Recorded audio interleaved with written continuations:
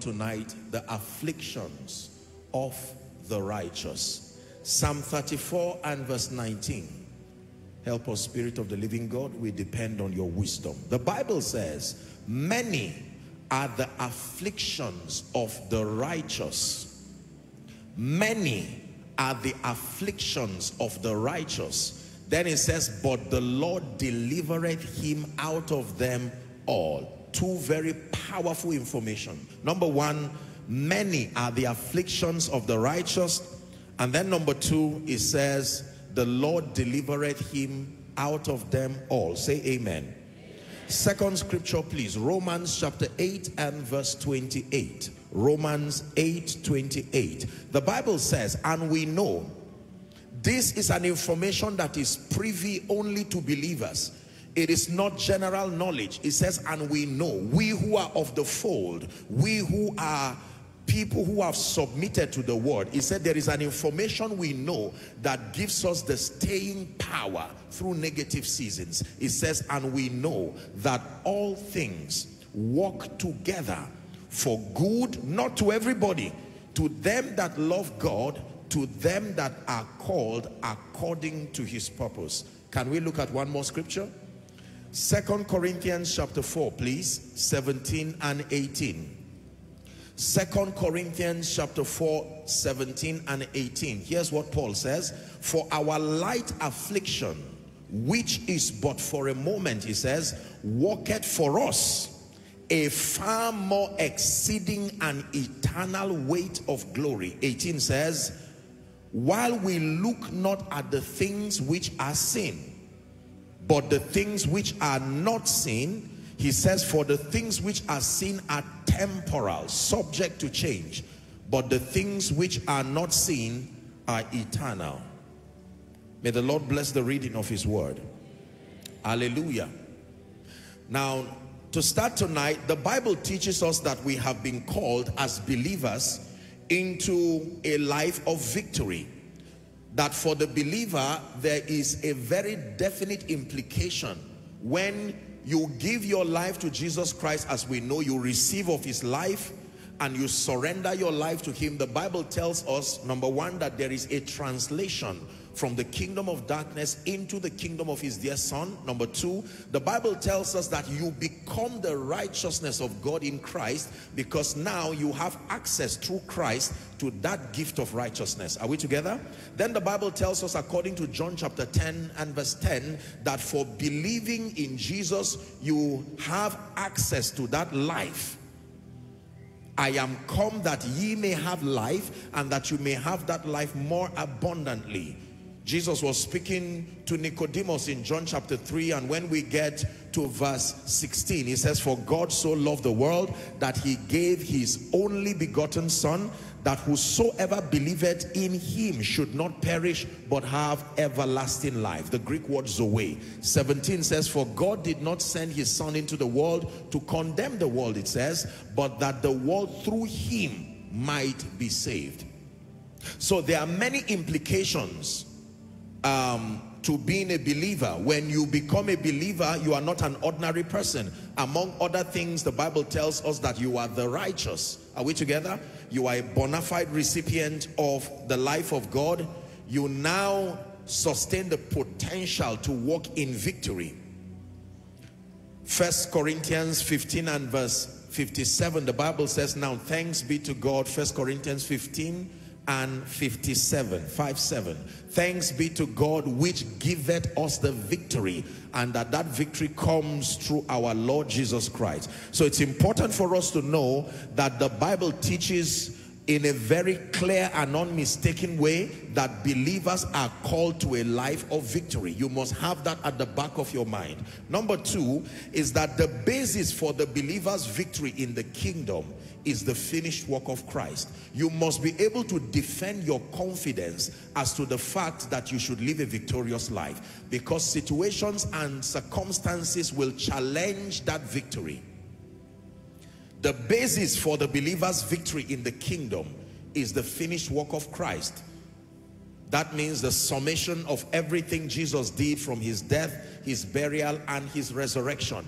This is the basis. Listen, as simple as this point is, if you do not know what is the basis for your victory, you will just become a religious person who is speaking what seems to be right, but it does not sustain any power in the spirit, because the anointing is released on the strength of understanding. Understanding. It is not what you say or do that releases power. It is the understanding that supports what you say or what you do. So this is a kingdom that is predicated upon understanding. The spirituality and the correctness of your activity notwithstanding. That means you can act correctly, you can even speak correctly, but from a standpoint of ignorance, it will not produce any result. Are we together? The sons of Sceva were saying the correct thing. We adjure you by Jesus. The statement was correct, but the requisite understanding that will release the power to back what they were saying was not there. So it is not just what we do in terms of its correctness, it is the spiritual understanding that supports our speakings and our doings that releases the power of God. Ephesians 4:18 says, having their understanding darkened. It says, being alienated from the life of God through the ignorance that is in them because of the blindness of their hearts. In fact, the assignment of the prince of this world, as Paul taught us, is to blind the minds of the people. Are we together now? So the Bible teaches that we have been called unto a life of victory in Christ. And the Bible teaches us that the singular basis for the believer's victory is on the strength of that which Christ has done, of course, in partnership with our understanding and our acting upon that truth, even in faith. Are we following so far? The third point I want us to know as a foundation tonight is that the Bible is also very clear as to the fact that there will be moments of affliction. Listen now. Having established the fact that the word of God is clear as to the believer's heritage and destiny of perpetual victory. And the Bible tells us that the basis for our victory is Christ and that which he has done. Are we together? But the Bible also is not silent as to the fact that believers will face moments of afflictions, losses, pain, and challenges. You would think the Bible should be silent about these issues, but the Bible is very clear as to the fact that there will be moments of afflictions, there will be moments of losses, there will be moments of pain and challenges in the life of the believer. Psalm 20, please, from verse 1 to 5. The psalmist wrote it so beautifully. He said, the Lord hear thee in the day of trouble. So the psalmist identifies such a moment in the life of the believer called the day of trouble. This was not negative confession. He's saying, in my study, even as a king, I have come to a point where there are time periods in the lives of men, even those who are of the fold, even the covenant people, that there is such a day called the day of trouble. It says, the name of the God of Jacob defend thee. Verse 2, send thee help in that day of trouble from the sanctuary, and strengthen thee out of Zion. Verse 3, it says, remember all thy offerings and accept thy burnt offerings. We're reading to 5. Verse 4, grant thee according to thine own heart to fulfill all thy counsel. The last verse, it says, we will rejoice in thy salvation, and in the name of our God will we set up our banners. It says the Lord will fulfill all our petitions. So the psalmist is saying that there is a day called the day of trouble. Hallelujah. Several examples we can find in scripture of men and women who were purported to be righteous and yet had moments and seasons of very, very disheartening conditions. An example was, as we find in scripture, an example is Abraham and Sarah. In Genesis chapter 15 from verse 1 to 3, the Bible tells us that after these things, the word of the Lord came to Abram in a vision, saying, fear not, Abram. It says, I am thy shield and thy exceeding great reward. Can you imagine this kind of salutation? And yet Abraham was in the midst of something that was a serious problem. Verse 2, it says, and Abraham said, Lord God, what wilt thou give me, seeing I go childless? and the steward of my house is the Eliezer of Damascus. Verse 3, and Abraham said, behold, to me thou hast given no seed, and lo, one born in my house is my heir. Do you know what he was saying? Thank God for all these wonderful salutations, but I'm in the middle of a situation. This is what matters to me right now. I go childless. In fact, when you read chapter 16 and verse 1, give us 16 verse 1. The Bible tells us, now Sarai, Abraham's wife, bare him no children. Can you imagine that this is Abraham that the Bible would call the friend of God? This is Sarai, his wife, and yet even as people who were so close to God, they had such an issue in their life trusting God for the fruit of the womb. And the Bible is not silent about that story. You would think the Bible would just wrap it up and say Abraham was a great man, came from Ur of Chaldeans, was a noble man, received a promise from God, finally offered Isaac and became a great man. That's an intelligent way to summarize the Bible. But the Bible goes to be that detailed to tell us the concerns of that man Abraham. Are we together? Example number 2. Israel. In the land of Egypt, the Bible records that Israel, God's own chosen people, his covenant people, were in captivity. You find that in Exodus chapter 1. The full text is 1 to 14, but let's jump to verse 8 for the sake of time. Hallelujah. Is someone learning already? That the nation of Israel, God's covenant people, were in captivity. And did you know for all that 430 years, God still called them my people, and they still identified him as their God. And yet they were in captivity. Now there arose a new king over Egypt, which knew not Joseph. Verse 9. It says, and he said unto his people, behold. I hope you know that the captivity of the nation of Israel started as a plan to manage fear and jealousy. That was what graduated to become 430 years of captivity. Behold, the people of the children of Israel are more and mightier than we.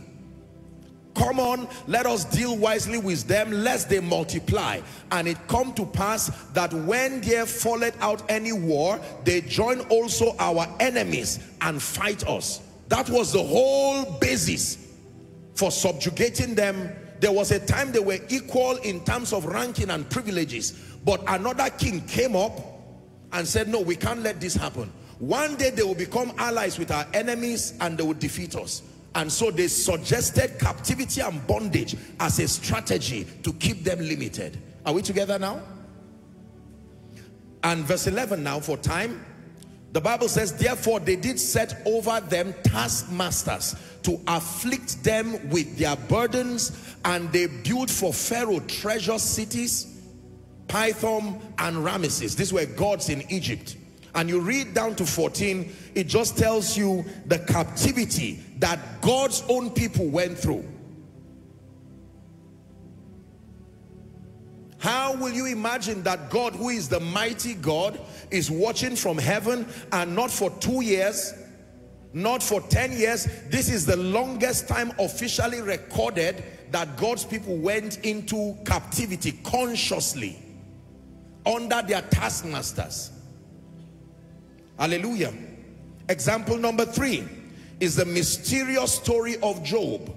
We find that in chapter 1 down to chapter 2. Just write it for reference.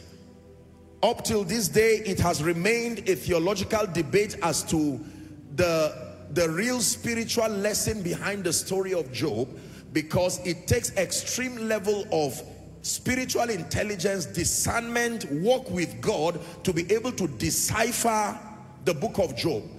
Is laced with all kinds of confusion. It starts by telling us of a noble man, the greatest and the wisest as his time in the East, and the Bible records that he was a man that feared the Lord and eschewed evil. Qualified to be called a righteous man by the standard, whatever standard was there. Now the Bible tells us that there was a summon in the heavenlies. This is where the story gets very interesting. And that Satan was also there. The Bible never called him Lucifer. At this time, it identifies him already as Satan. This is a very disturbing scripture, because when you read from the banishing of Satan from heaven, the Bible says a place was no longer found for him in heaven. And yet the Bible says Satan came among them. So this can be an endless debate among theologians. That's not our goal tonight. I'm just showing you that there is such a disturbing reality, and you find it in the Bible. Are we together now? And then a discussion happens in heaven, and based on the text, Satan is given permission to touch everything around Job except his life. Then the Bible says that there was a day on earth. Can you see that the manifestation of affliction and all kinds of evil also work with times? There was a day on earth for the execution of that which was finished in the spirit. And the Bible says, one report after report, the sons, his cattle, all kinds of things happened to that man. But I love something that the Bible says happened to Job. It says that with all of these things, that Job bowed his head and worshipped. What an interesting expression. Do you know what it means? That in one day you lose your daughters, you lose your sons, you lose your business, you lose everything. And the Bible says he shaved himself, he fell down and worshipped. Example number 4. Are we learning?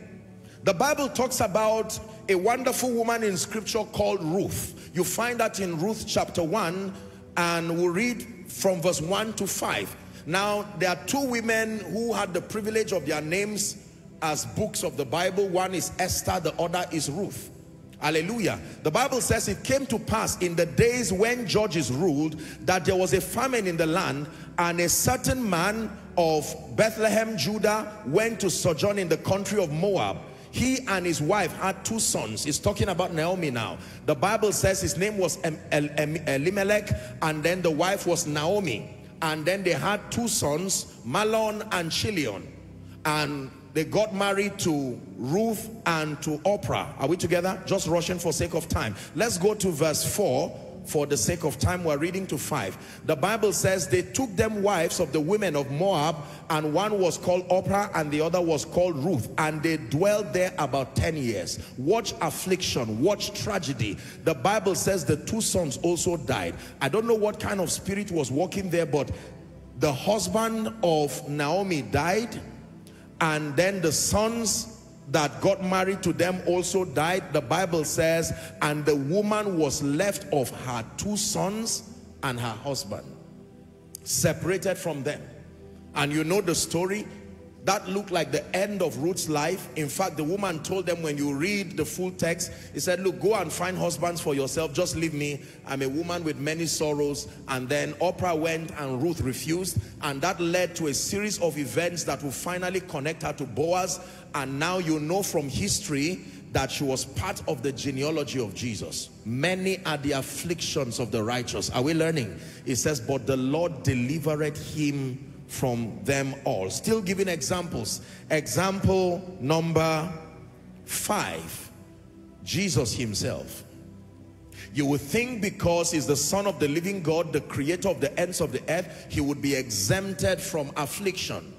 When you read from Luke chapter 22 all through, for sake of time, you just write it. The Bible tells us that Jesus himself got to a point where he had to stand before Pontius Pilate. In fact, right from Gethsemane, he looked at the people when they came with swords and all of that. He said, why are you using knives to come and catch me? I was all around with you in the temple. What offense have I committed? But this is your hour and the power of darkness, he said. Am I right on that? And Jesus was caught, malhandled in, with the council, Pontius Pilate, and you know the story. Went through all kinds of things until he died, even the death on the cross. The cross is a very interesting place. I have taught you. The cross is the place where both good and bad people meet. There were 3 crosses there at Golgotha, and there were 3 men there. One among them was Jesus, and the other were thieves. So be careful who you talk about on the cross. You might be talking about Jesus. The cross is a mysterious place, like the prison, where both good and bad people are. Hallelujah. Jesus. Number 6, giving you examples from scripture.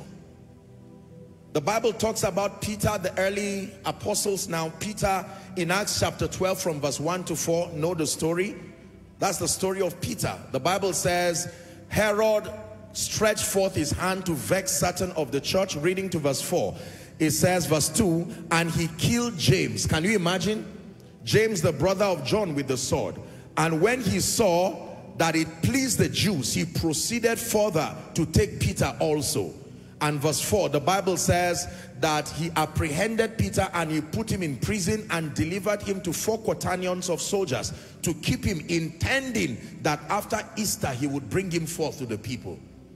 You would think a great apostle who just preached, Peter preached the official sermon to launch the manifestation of the ministry of the Holy Spirit. How would a man filled with the Holy Spirit, mentored directly by Jesus, received, they were the first fruits of the ministry that ushered in the dispensation of the Spirit, and yet this man was now bound as a criminal, kept in prison. Hallelujah. Do I talk about Paul and Silas in Acts chapter 16? That these men, the Bible says that they went to preach and they found a certain damsel who was possessed by the spirit of divination. And by the authority of the Spirit, they casted that demon out. And then the Bible tells us that as a result, they waylaid them, they flogged them and put them in prison. You can imagine Paul and Silas in prison, bound, hand and feet. Many are the afflictions of the righteous, but the Lord delivered them from them all. Now please listen carefully. I wrote something down here. I said believers must be trained to know and respond to these periods of affliction and challenges. Believers must be trained, because you see, we live in a world where, because of the loud proposition of our victory in Christ, most believers are at a loss when they begin to face moments where they cannot understand what is happening around their lives, their families, and many believers have turned away from the things of God because of the negative situations and circumstances around their lives, because they've tried to find meaning and perspective as to why some of these things. I understand the affliction of the sinner. The Bible says, mark the wicked, their end is destruction. So I don't need to ask why the wicked is being punished. I don't need to ask why the wicked is being destroyed. But the Bible says, many are the afflictions of the righteous. The destruction of the sinner is imminent, based on God's justice system and based on the laws of the Spirit. Because the Bible says that, how does it put it now? It says, good understanding procureth favor. That is Proverbs 13:15. It says, but the way of the transgressor is hard. The transgressor is the violator of God's principles. So when people violate principles and become wicked, their end is already predicted from scripture. Now, but how do you reconcile the righteous seeming to go through the same experience as the wicked? In the face of challenges, what then is the excellency of righteousness? What then is the excellency of godliness? By reason of what I do, almost on a daily basis, without exaggeration, I receive calls and text messages from people, many of them believers, seeking explanation, communicating their various annoyance and lamentations as to many things that may have befallen them, from bereavements. There are people who have lost loved ones, and some of the loved ones at the point of death, they were saying, by his stripes I am healed, and yet they still died. How do you explain that to an unbeliever? How do you explain people who got into all kinds of trouble because they refused to give bribe or collect bribe? They stood for their integrity and made up their minds that they would not compromise. And you would think their refusal, you know, their rejecting compromise should immediately bring them to elevated positions of honor. Many of them went through declines, sadly, even unto death. How about martyrdom? Those who stood for Jesus even at the point of death. Hallelujah. How about believers who have trusted, releasing their hearts, releasing their all? How about believers who emptied their accounts, serving the purposes of the kingdom? And there seemed to have been a boomerang effect that has affected them. When the pandemic struck, it hit believers, it hit unbelievers alike. And let me tell you the truth, if explanation and perspective is not given to this, we are going to lose many believers in the days that come, because many people will be confused.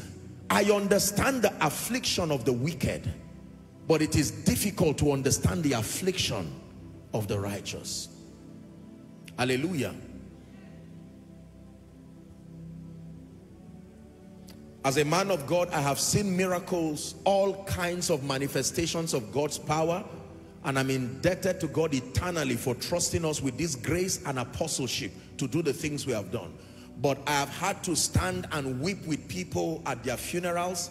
I've had to comfort families. I've also had to, just keep quiet and give God the glory, because in spite of the spiritual intelligence and the grace given, we have been confronted, even as men of God, with situations where it is wisest to just be silent, because any other thing you say will be a communication of foolishness in light of that kind of catastrophe.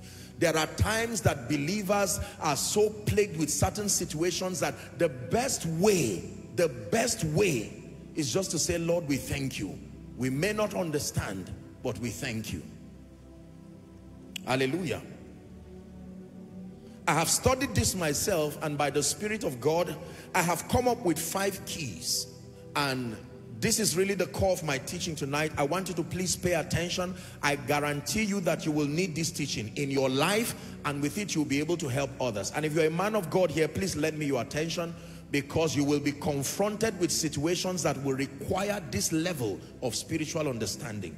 There are 5 keys that are found from Scripture that is able to help the righteous to not only manage afflictions, but to turn that affliction to victory, even in the spirit. You see, we agree from Scripture that challenges are not unusual. In fact, here's what Jesus said: in this world you will have tribulation. Jesus is speaking. He says, but be of good cheer, for I have overcome the world. This is not a prophet. This is not some apostle. This is Jesus the Christ himself saying, in this world there is a guarantee that you will have this and that. Tribulation. He says, but be of good cheer, I have overcome the world. Hallelujah.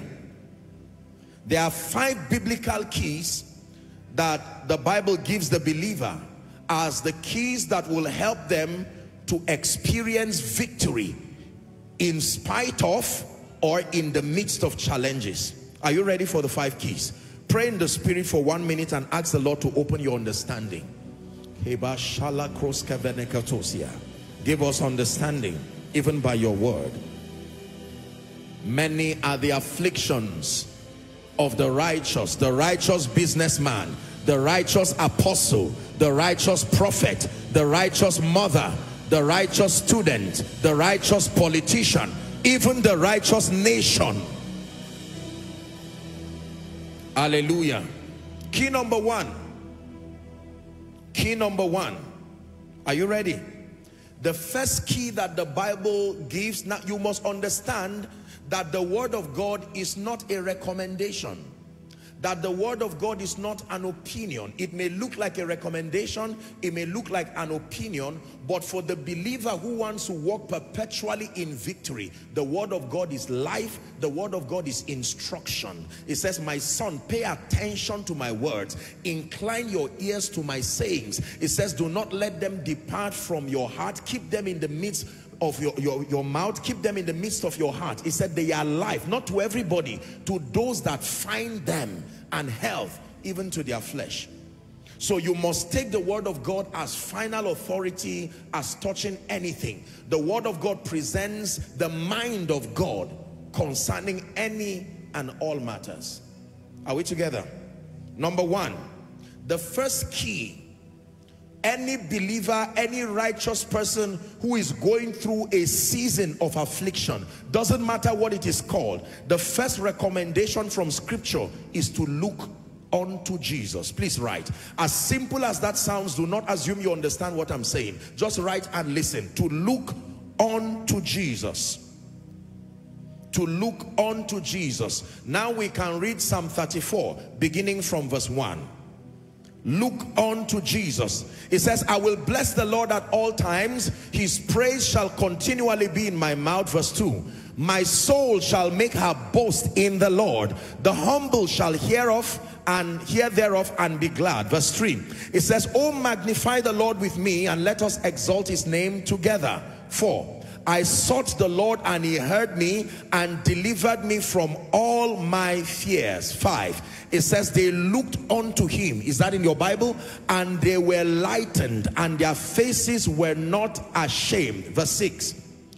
It says the poor man cried, and the Lord heard him and saved him out of all his troubles. Reading to 10. The angel of the Lord encampeth round about them that fear him, and delivereth them. Verse 8. It says, oh, taste and see that the Lord is good. Blessed is the man that trusted in him. Verse 9. Oh, fear the Lord, ye his saints, for there is no want to them that fear him. Final verse. The young lions do lack and suffer hunger. It says, but they that seek the Lord shall not want any good thing. Say aloud, amen. Hallelujah. So the Bible says to look unto Jesus. You find that in Hebrews chapter 12 and verse 2. Hebrews chapter 12 and verse 2. Looking unto Jesus, he says, the author and the finisher of our faith. Please look up. I can tell you it is very difficult to look unto Jesus in the face of challenges, tribulations. What does it mean to look? Now pay attention.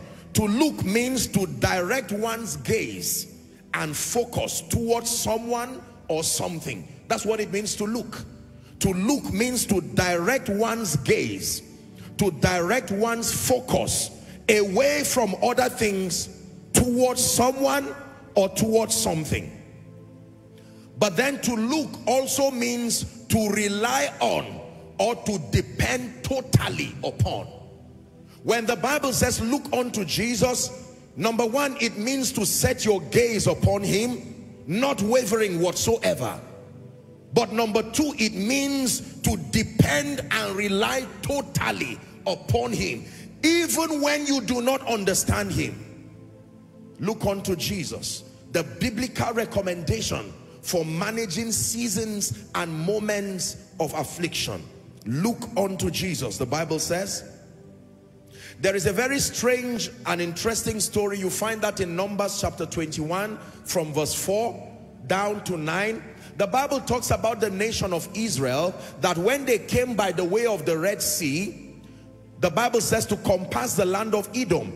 The soul of the people was discouraged because they kept walking endlessly, and it looked like there was no victory, no rest for them. They were hungry, they were angry, and the trouble started from verse 5. Reading to verse 9. The people spake against God and against Moses. Wherefore have ye brought us up out of Egypt to die in the wilderness? For there is no bread, there is no water, and our soul loatheth this light bread. Verse 6, the Bible says the Lord sent fiery serpents among the people, and they beat the people, and much people of Israel died.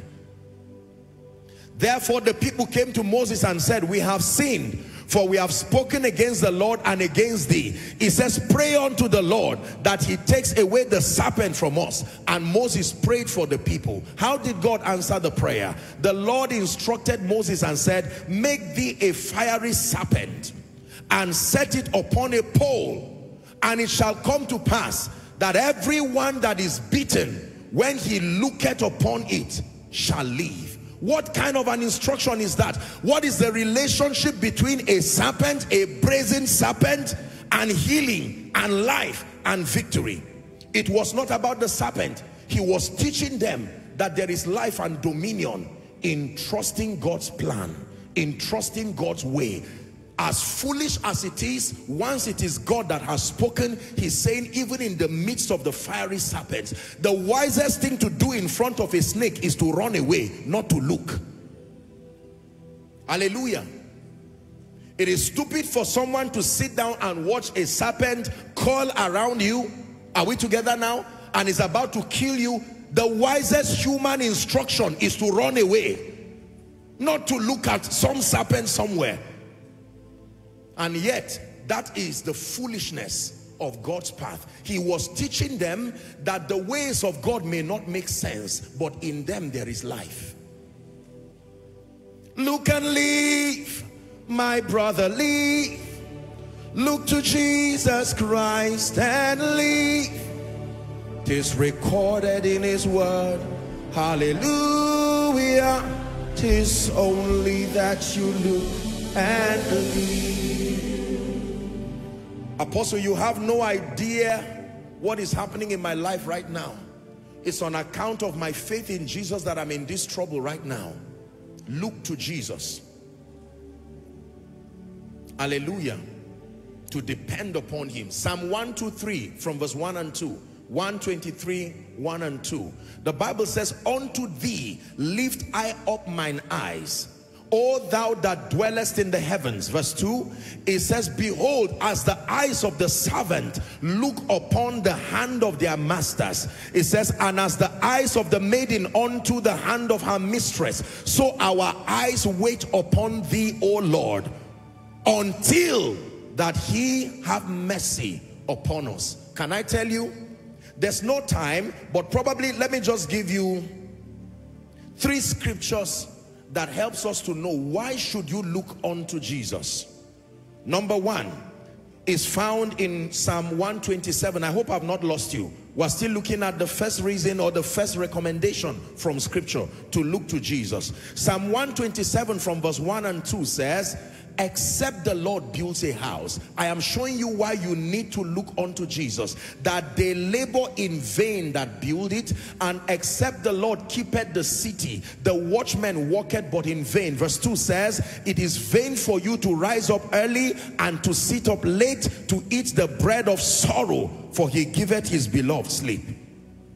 Why do we need to look unto Jesus? Romans chapter 9 and verse 16. It says, it is not of him that willeth, nor of him that runneth, but it is of the Lord that showeth mercy. That means no matter what else you do, you can stretch your human imagination from border to border. If God does not show you mercy, everything you are doing will end up being moving around in circles. Hallelujah. Why do we need to look unto Jesus? Psalm 62 and verse 11. I have spoken once, and twice have ye heard, that power belongeth to God. When you look unto Jesus, you are looking unto the only person, the only God who has the power to do something about your situation. My Bible tells me some trust in horses and some trust in chariots. It says, but we will trust in the name of our God. This is true. Men can want to help. They may be sincere on that, but do they have the power? Hallelujah. Someone say, look unto Jesus. Let me give you one more scripture. Why do you need to look unto Jesus? At times of adversity, at times of pain. Psalm 133 from verse 1. Behold, how good and how pleasant it is. Psalm 113, my apologies, 113. Praise ye the Lord, praise ye the servants of the Lord, praise the name of the Lord. Verse 2, it says, blessed be the name of the Lord from this time forth forever. Verse 3, it says, from the rising of the sun unto the going down of the same, the name of the Lord is to be praised. We're reading to verse 9. The Lord is high above all the nations, and his glory above the heavens. Watch this now. It says, who is like unto the Lord our God, who dwelleth on high. Verse 6, who humbleth himself to behold the things that are in heaven and are in earth. 7, who raiseth the poor. I'm showing you why you need to look unto Jesus. God is the only one who can raise men, the poor, out of the dust, and lifted the needy out of the dunghill, that he may set him to sit with princes, even the princes of his people. Verse 9, He maketh the barren woman to keep house, and to be a joyful mother of children. This is what he can do. When you look unto Jesus, it may sound like foolishness in the midst of challenges, because there are many times, I have taught you here, when God is silent, the most difficult phase in the believer's life is when God is silent. Even though he is the word, there are times God is mysteriously silent. And I've taught you that the silence of God is also a language. You must know what God is saying when he's not speaking. Because when God is not speaking, he's saying something. Look unto Jesus. Now let me give you a word of caution. We're looking at 5 keys. And the Spirit of God had to put it in my heart to write this down. According to Matthew 11 and verse 6, it says, blessed is he whosoever shall not be offended in me. Can I tell you, if you've not had the temptation to be offended in God, it's either you are really a baby or you've not lived long enough on this earth. Because there are moments in your life when you feel, it's almost as if you feel cheated for loving Jesus. Are we together? Yeah.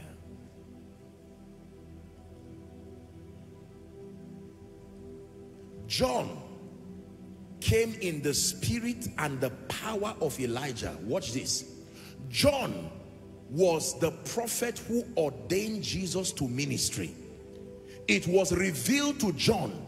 John had the secret code that would identify Jesus. When he saw Jesus by prophecy, he said, behold the Lamb that takes away the sins of the world. Now John is locked up, courtesy Herodias, the daughter, as a birthday gift. He was locked up and was about to be beheaded. In anger, when the disciples came to him, you know what he said? The same person who identified Jesus, who announced him, he said, go and ask him, are you the Messiah, or should we expect another? That is what offense can do. The man who ordained Jesus in ministry, in fact, he trained some of the disciples who would later be the disciples of Jesus. And yet he said, Jesus, for my pain vetoes every vision I have about you. My pain vetoes anything God told me about you. I am in a moment of pain. You claim to be the Messiah, and now I am locked up in prison, and you do not even have the courtesy to come and visit me. I hear a rumor that as a birthday gift, my head is going, and you do not even show any sign of concern. Take that message to your Jesus. The disciples come to Jesus in a crusade ground and say, sir, we don't mean to embarrass you, but there's a serious situation. The man who announced you most, the man who cried out and said he was the voice who was sent to bear witness to you, is in total doubt of you right now. What can destroy a man's ministry more than somebody who loved you and endorsed you openly, and is now saying, go, I'm not even sure of what I laid hands on? And the Bible says Jesus, with calmness and intelligence, he turned and began to lay hands, healed a few people. He said, go and tell John what you see. The blind see, the deaf hear, and so on and so forth. The gospel is preached. Then he says, 11 verse 6 now, blessed is he whosoever shall not be offended in me. Lord, where were you when I was losing my job? Where were the angels of protection when my loved one was being attacked by terrorists or died in a car crash? I don't mean to get you emotional, but I'm discussing on the afflictions of the righteous. Lord, where were you when, for the sake of my integrity as a man of God, I seem to have gone down? Where were you when Potiphar's wife was all around Joseph, and because of his integrity, he didn't go to the palace, he went to the prison? The afflictions of the righteous. How do you explain Joseph holding a woman's, the wife's, what they call it now, her veil or whatever it is he was holding? How could he say that he did not have anything to do with her? That was evidence enough. And yet God was watching in heaven. How do you explain Hannah crying year after year, going to Shiloh? How do you explain that? How do you explain God's people under the rule and bondage of the Egyptians? Many are the afflictions of the righteous. Let me tell you this. The believer is not a believer because of results. The believer is a believer because you have committed yourself to trust in Jesus. Hallelujah. Look unto Jesus is the first biblical recommendation. I've had very painful experiences in the lives of people as I serve the purposes of God. And sometimes, you know, when they can't see Jesus, you who is the closest to him based on what they perceive, whatever they would have told him is what they tell you. Hallelujah. Since I cannot see Jesus, you claim to be the one who has come in his name, you better be prepared to help me convey to Jesus. And I will tell you loud and clear, where was he when this happened? I know many people who I called in maybe the face of bereavement and whatever, and I say, can we say a word of prayer? And they say, Apostle, with all due respect, please do not talk to me about anything prayer now. And I know that they don't mean it. It's just what pain can do. Hallelujah. I heard about the story of someone who had an accident and he had to rush out, and he stood watching his car burn, and it burned to ashes. There was absolutely nothing he would have done. And that was a car that was like 2 months old. What was the value of dedicating the car in church? They poured oil on that car and it still burnt after 2 months.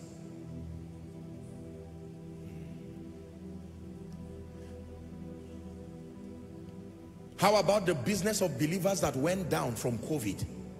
And some of those people were great sponsors of the gospel.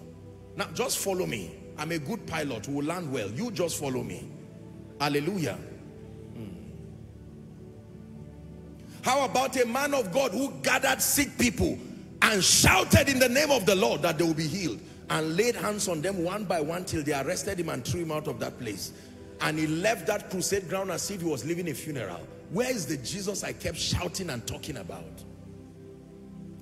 Let me tell you, ladies and gentlemen, I'm not just playing with words, nor am I playing with your mind. I'm revealing something that may be someone's situation right now. And you know, in the midst of challenges, you forget every title you have. You forget even Jesus wept. Very disturbing scripture. John 11:35. If you see Jesus weeping, will you not cry too? That means you are in trouble. John 11:35. The comforter of those who were always weeping is now weeping. It doesn't matter why he's weeping. The fact that you saw tears coming out of his eyes. Hallelujah. Life wept. Hope wept. Victory wept. The fountain of wisdom wept. Weeping always carries a picture of limitation. When people weep, it seems to communicate hopelessness or despair. And the Bible says Jesus wept. As God, he never cried. But when he became a man, he cried. Jesus was angry. The Bible does not hide his frustrations. He went into the temple and flogged people in anger. He caused a fig tree because he was hungry, and came to the tree, and the tree would not deliver, and he cursed that tree. Look to Jesus. Listen to me. There will be moments in your life where you truly will not be able to find answers intellectually. That's why there is a realm of peace that surpasses all understanding. That means that peace is beyond the realm of arguing, what is this, what is that. Remember, at the apex of Job's problem, the wife was even confused. She said, curse God and die. And Job said, no. Why do you speak like one of these foolish women? He said, all the days of my appointed time I will wait. I don't know what is happening to me. Different people came and started communicating several opinions. And Eli, who one time shot them, and he said, you guys, I respect you. I wanted to speak, but I have a limitation in age. He said, but there is a spirit in man, and the inspiration of the Almighty maketh men of understanding. Job himself who encouraged himself in the Lord, got to a point where he was angry. And when you read chapter 38, the Bible said he summoned God. He said, God, I've finished comforting myself. We need to talk. Please come and explain to me the reason behind this pain. And the Bible says God came in a whirlwind and a discussion began. Hallelujah. Look unto Jesus. Number 2, depend on him. Number 2 now, let me give you number 2. Commit to prayer, even in the midst of pain, even in the midst of hopelessness, even in the midst of despair. Commit to prayer. That is the second point. James chapter 5 and verse 13. James 5:13. Is any among you afflicted? Let him pray, the Bible says. Let him pray. When you see afflictions, you see despair, you see all kinds of things, it says to pray. It is difficult to pray when you are in pain. That is where spirituality is tested. Lord, I do not know what is happening, but I pray. I pray. Hallelujah. 1 Thessalonians 5:17, it says pray without ceasing. 1 Thessalonians 5:17, pray without ceasing. Someone say prayer. Shout it again, say prayer. Prayer is very, very powerful. When you do not know what to do, pray. It is in the place of prayer that direction comes. When you do not know what to do, pray. Pray even in the spirit, pray in your understanding. I don't know where the solution to these bills will come from. There's already a death sentence around my life and my children health-wise. You do not know what to do, pray. The Bible says the biblical recommendation for managing affliction is to pray. Man of God, pray. Businessman, pray. It does not take a certificate to pray. It takes hunger and passion and the recognition that there is a God that rules over the affairs of men. Say pray. Commit to prayer. That is the second biblical key.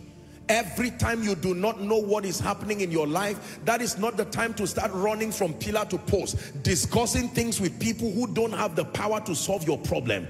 Can I tell you the truth? Running around will only deplete the energy that is left. Use that same energy, lock the door and begin to pray. And sometimes you honestly may not know how to pray. You may allow your tears do the prayer, and while you sing, or you may allow prayer to just come from any material while you soak in the glory there.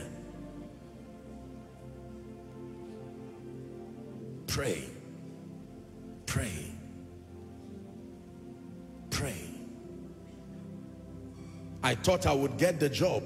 Now, this is the 10th year, 15th year, 5th year without a job. Pray.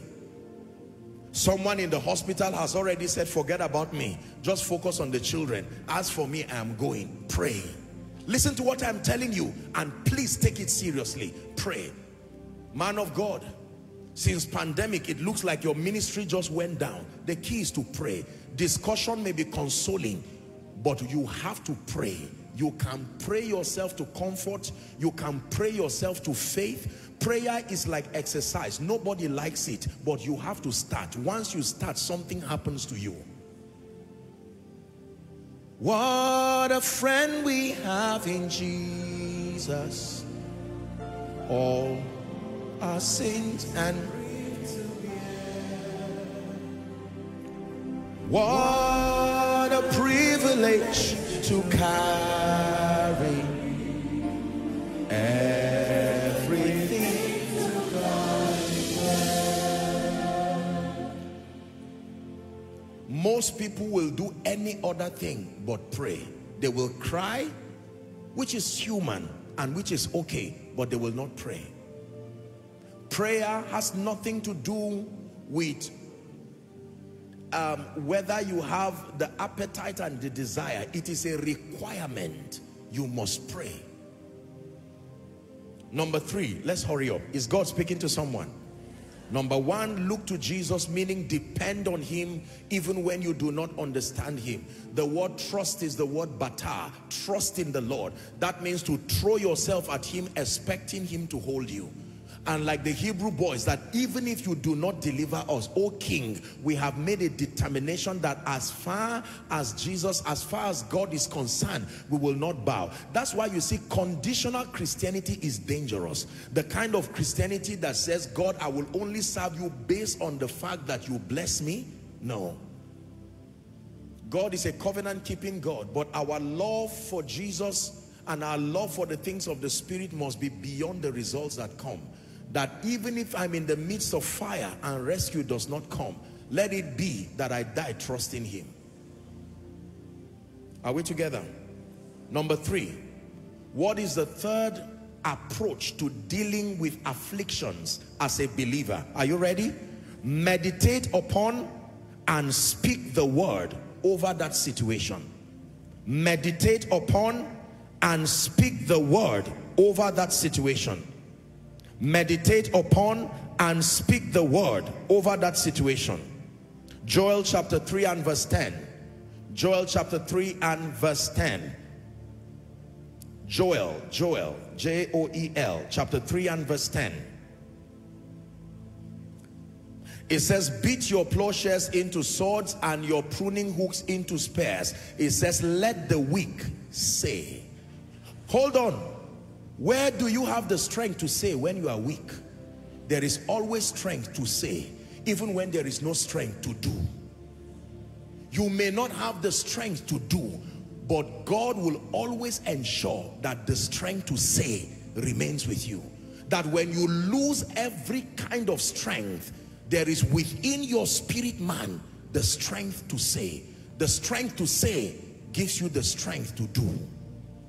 Let the weak say. Let those who are crying say. Let those who are discouraged say. That means in the mind of God, there is no situation that happens to the believer that should make him lose the ability to say. There is always strength enough to say. Let the weak say, I am strong. He never said, let the weak say strength. I am strong. To personalize it and to believe it. Let the weak say, I am strong. Isaiah 3 and verse 10. Isaiah 3 and verse 10. Say unto the righteous, the same righteous with many afflictions. He said, say to that righteous, that it shall be well with him. Someone say, it must be well with me. In fact, say, it is well with me. Prophesy to yourself, say, in the name of Jesus, I decree and declare that it is well with me. Don't mind what the devil is saying. Say, in the name of Jesus, I decree and declare that it is well with me. Say unto the righteous that it shall be well with them. Yes, I know I will come out of this. Let the weak say, I am strong. Let the person in debt say, I will come out of it in the name of Jesus, because thanks be to God that causes us to triumph. Say unto the one who has lost the breadwinner in their family, father is gone, mother is gone, and you are alone. I may not see wind, I may not see rain, but one thing I know is that my valley shall be filled with water, because there is Abba, the one who never dies. And the Bible says that if he can clothe the lilies of the valley and feed the birds that do not sow and do not reap, they are violating a fundamental spiritual law, yet in it they never lack. Hallelujah. Meditate on and speak the word. Can I tell you, when you learn to speak the word, it's not a Pentecostal suggestion. Speaking the word is part of the frame. Do you know, God is very powerful and he has taught us. The Bible says he created us in his image and in his likeness. His likeness means to function like him. And all through scripture, we see God create by speaking. He blesses by speaking. He restores by speaking. He lifts by speaking. Every time God opens his mouth, something leaves his mouth that ministers life to creation. The Bible says even for man, that he breathed upon that man. To breathe upon the man does not mean he used his nose. He opened his mouth and life came and entered into that man. Are we together? Speak the word. Psalm 107 from verse 2 and 3. Psalm 107 from verse 2 and 3. Let the redeemed of the Lord say so. Let the blessed of the Lord say so. Let the healed of the Lord say so. Let the lifted of the Lord say so. It's not enough to know so, you must say so. Whom he had redeemed from the hand of the enemy, verse 3. It says, and gathered them out of the lands, from the east and from the west and the north and the south. Say so. Say so. In the name of Jesus, I'm coming out of this situation. In the name of Jesus, the Lord is my light and my salvation. Of whom shall I be afraid of? I may not understand what is happening to me, but in the name of Jesus, the Bible says all things work together for my good. I expect glory at the end of this confusion. I may not know what the process is all about, but I know the end. That the end is glory and is glorious. And upon that, I place my faith. Learn to say so. Learn to say so. You don't say what is happening, you say what the word of God says. Hallelujah. Meditate upon and speak the word over that situation. Is someone learning? That means as you return back now, you can carry whatever is the basis for the challenge, the affliction, whatever it is. You continue to make declarations, even if it looks like it's a hopeless situation, like death, because the most hopeless thing that can happen to a man as far as this side of God's kingdom is concerned is that the person passes on to glory. So physically you may not see the person again. Even at that, you may not have the person back again, but you can decree and declare, in the name of Jesus, I know that the comfort of the Spirit is at work in this family. It may be a difficult thing, but by the power of the Holy Spirit, with each passing day, strength is released upon us. And whatever role that person played, in the name of Jesus, God will come through. God will raise men in multiplied ways to play that role. See, there is a way the believer was designed to function. When you allow emotions to drive the vehicle of your Christian life, you will end up being a disaster, sincerely so. You will need to push emotions aside and peg yourself at the word of God. No matter what you feel, that which God said, you must say. Are we together? The word confession comes from the word homologio. It means repeat as you have heard. And the purpose of repeating it is for creation, not just for emphasis. I prophesied as I was commanded, and there was a sound. Is someone learning already? I'm giving you biblical keys. Number one, I said, look unto Jesus, depend totally upon him. Number two, commit to prayer. Number three, meditate upon and speak the word of God over that situation. Over that situation. Because every situation has an ear. And believe me when I tell you, it can hear the word of the Lord. Are you ready for number 4? Now listen carefully. Please listen carefully. Number 4, seek comfort, prayer, and help from friends and the family of believers. I will take it slowly. Seek comfort. The righteous now in the midst of affliction, seek comfort, prayer, and help from godly friends and from the family of believers. This is, you can start this because it is a very major secret to overcoming afflictions. Seek comfort, prayers, and help from friends and the family of believers. In Acts chapter 4, when we read from verse 21, please give us Acts chapter 4 and verse 21.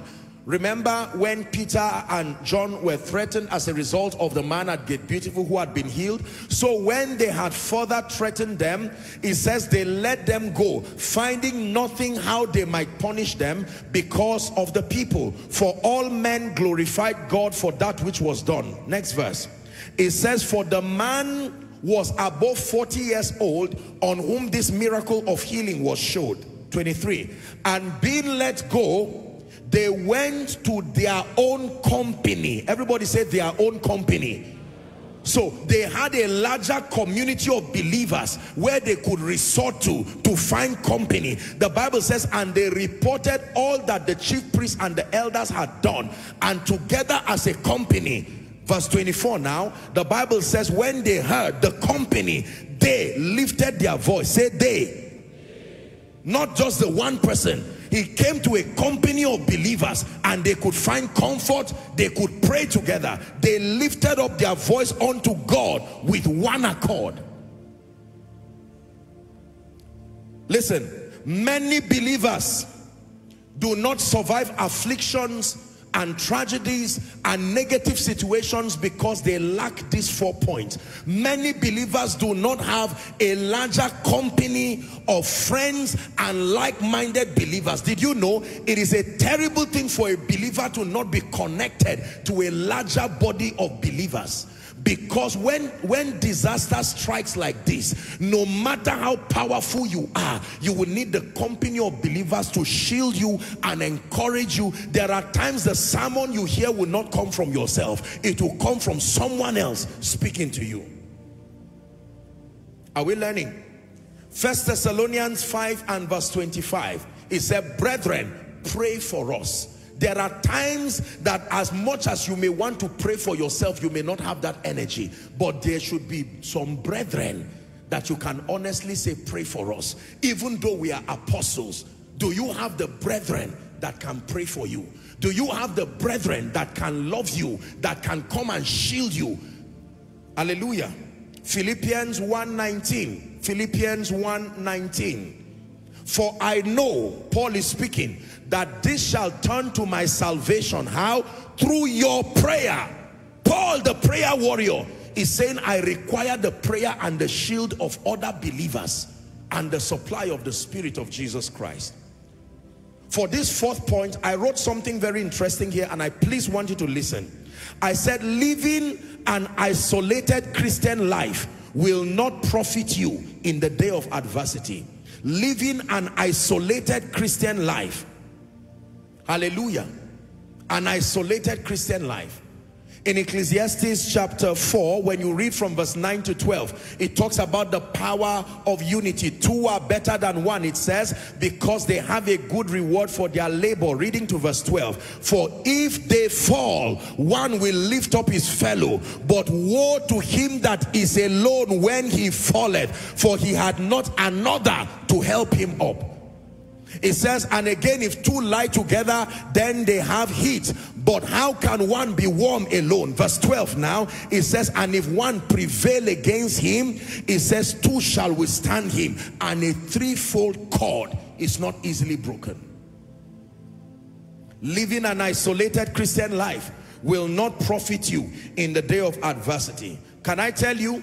Having brethren, having godly friends, and having a family of believers who love you and know you and support you will require you sowing seeds of love, sowing seeds of care, and sowing seeds of help to believers too. You have to make those investments waiting for these days.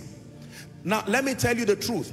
The proof of your being connected to a spiritual family is not attendance, it's genuine connection. Connection that is proven by service and your own input also. Attendance does not mean you have a spiritual family. Have you registered your impact by registering your love, by registering your care? Who knows you are there? Who has been a beneficiary of your kindness?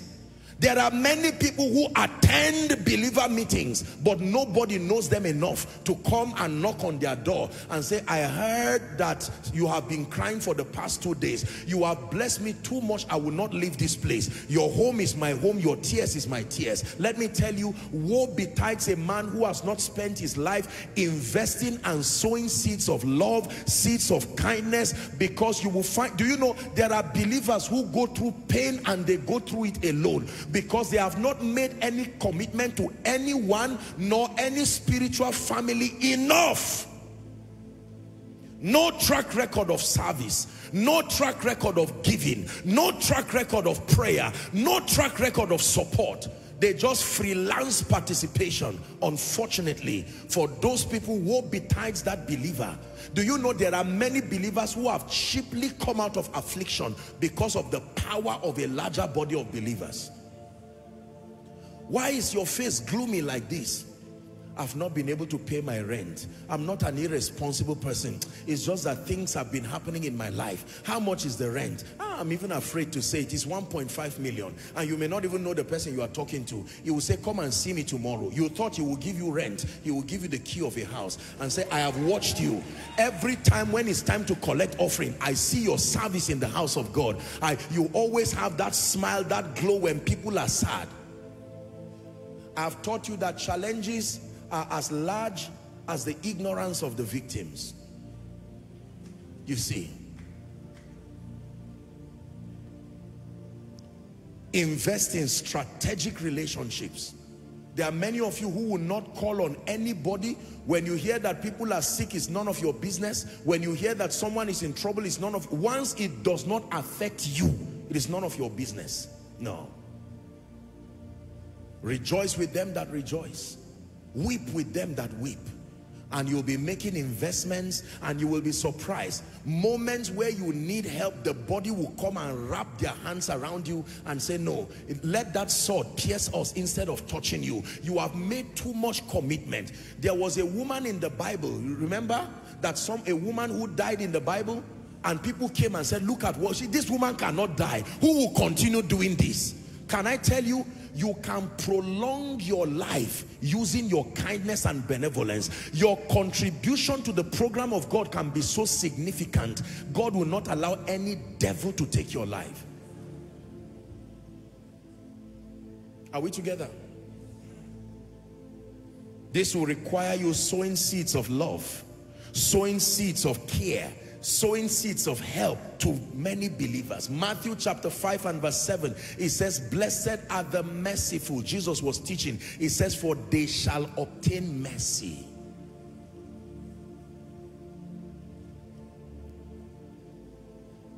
Galatians chapter 6 and verse 10, there is such a concept as the household of faith. It says, as we have therefore opportunity, let us do good to all men. Say, do good to all men. Then it says, especially unto them who are of the household of faith. Can I tell you, you have heard me say it, but let me repeat it. If your absence is not missed, it means that your presence was not contributing much. You know that you are an active contributor to the program of God because people should be able to detect your absence. Where is that lady who always smiles on Sunday, whose glow can, even if you are sad and you look at that lady, where is she? And someone says she lost her mom. You say, well, I don't know her, but let me know where. Can I send something to that lady? Believers are quick to wrap their hands around people who become active contributors to the growth of others. There are others, listen to what I'm telling you. This is very powerful. It is a terrible thing to not have a friend, to not have somebody who loves you and believes in you, who can cry. You see believers go through situations alone. No. Let me repeat number 4 again for emphasis. Seek comfort, prayers and help from godly friends, and then from the family of believers. It's a culture in this ministry to make sure that all who are genuinely connected to this ministry, as much as possible, are shown the care and the love that is needed, as much as God can grant us grace to do. I do not believe in using people. I believe in people being blessed, and for as long as God grants us the grace, we'll continue to extend hands of love and benevolence, all wise, as much as God grants us grace. Hallelujah. Growing up, I used to wonder why our parents and elderly people, every wedding you see them there, every burial, and you are wondering, what is it that you know everybody? They return back and they say, I'm traveling somewhere. Who is getting married again? One woman like this, I used to know her in 1971. I heard that her last born is getting married, and that's why you are traveling to the south. They return back, they are moving from pillar to post, and in our foolishness as children, we thought they were just wasting time. Can I tell you, you know how much you've invested in people, because like Gideon, when you blow that trumpet, 33,000 people should show up. Why are you crying? My child has not been able to go to school. No, not under my watch. please allow this. I will leave this child's education to me. I remember when I was in primary school, I remember you were there for me. Can I tell you the truth? The law of seed time and harvest works powerfully. Powerfully.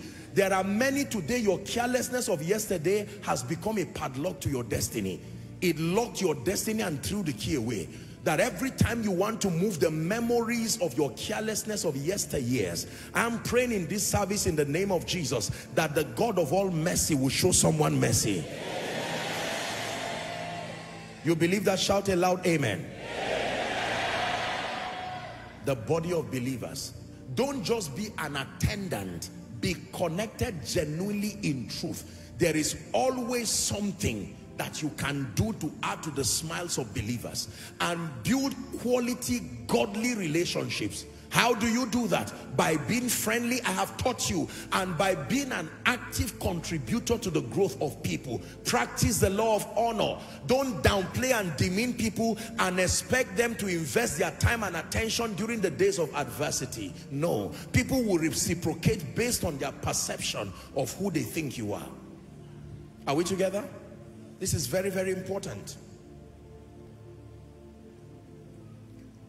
As tired as I can be sometimes, there are people, if I see their call and I see their text, I will make efforts to get up and respond. Why? Because I love everybody. But the truth is that their participation and their contribution in my life is not at the same level. Are we together now? Yes.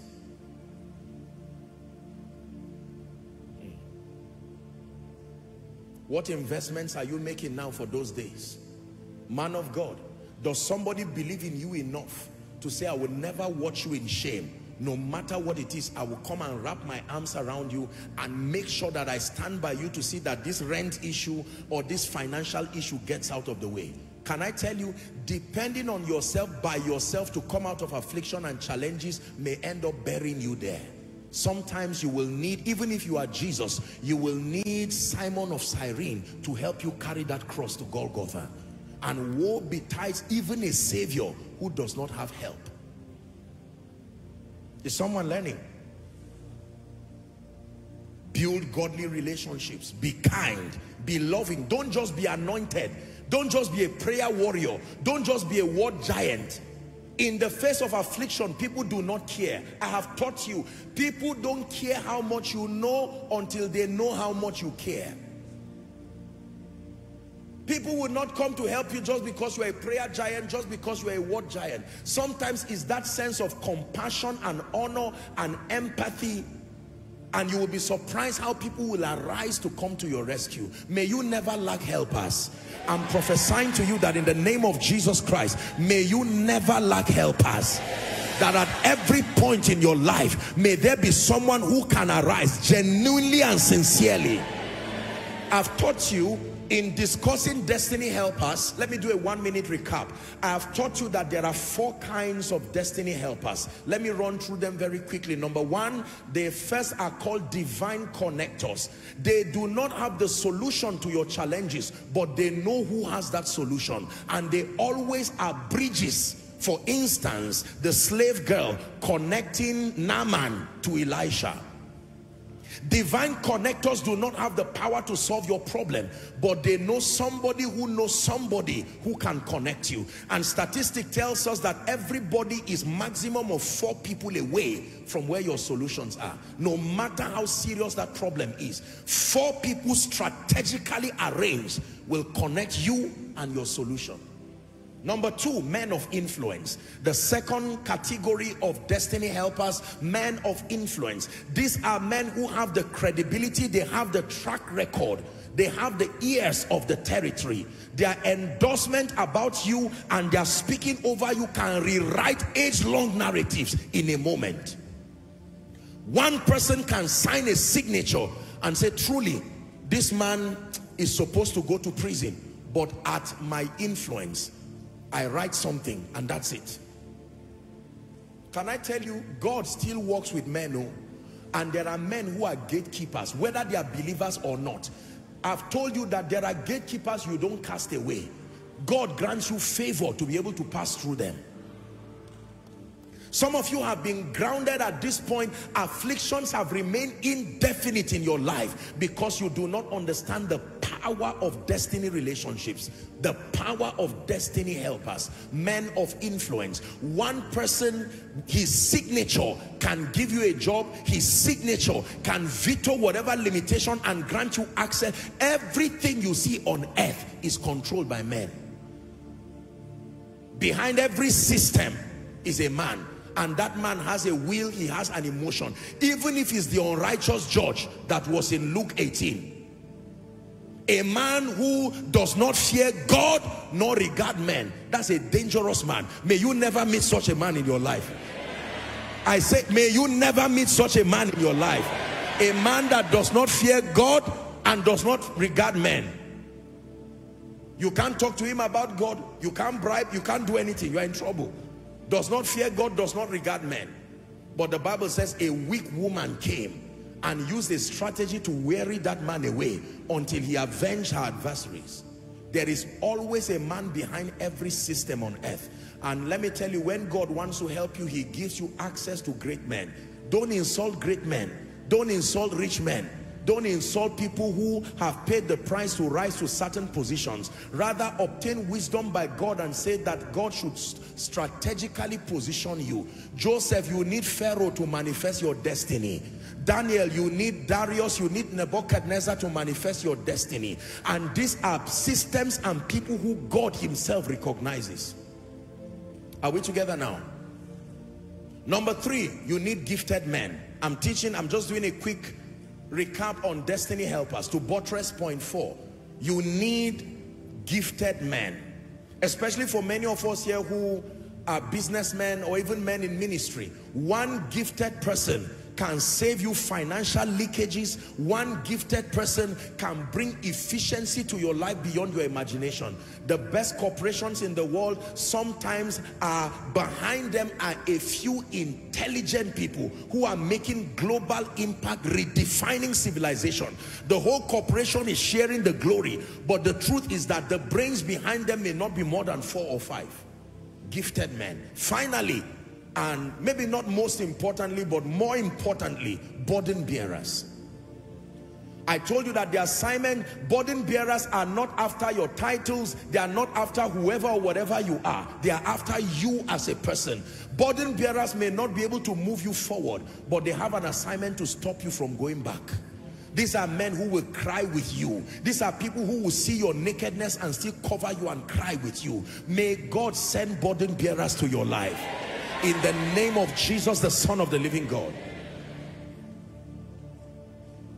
Many are the afflictions of the righteous, but the Lord delivered him from them all. So the charge here is to build godly relationships and to make meaningful contributions within the spiritual family that you find yourself. You are in Koinonia here. I'm not talking of finances. Finance is about the least contribution you can make. Your prayer, your participation, that through your life someone is loving Jesus. Through your life someone is encouraged. Someone who would have left the things of God is now drawn back through your life. Hallelujah. Can I give you the last? Number 5. What is the 5th biblical strategy when you are in a season of adversity of any kind? Engage the prophetic. Engage the prophetic. Engage the prophetic. Hosea chapter 12 and verse 13. Hosea 12 and verse 13. And by a prophet the Lord brought Israel out of Egypt, and by a prophet was he preserved. One more time. And by a prophet, the Lord, it was the Lord that did the deliverance, but he used a prophet, and by a prophet was he preserved. Every time believers went through seasons of adversity, seasons of affliction and tragedy, midwifing their breakthrough were the ministry of prophets. Is it the exodus of Israel from Egypt? Is it the axe head floating in 2 Kings chapter 6 from verse 1 to 7? Hallelujah. Is it the wife of the Shunammite the wife of the sons of the prophet? Is it the Shunammite woman? Is it the widow in Zarephath? You can name all of these people. Is it Samaria, the land of Samaria going through famine? Every time there was affliction, a negative season, whether to people, whether to nations, whether to businesses, affliction can never turn to victory isolating the prophetic.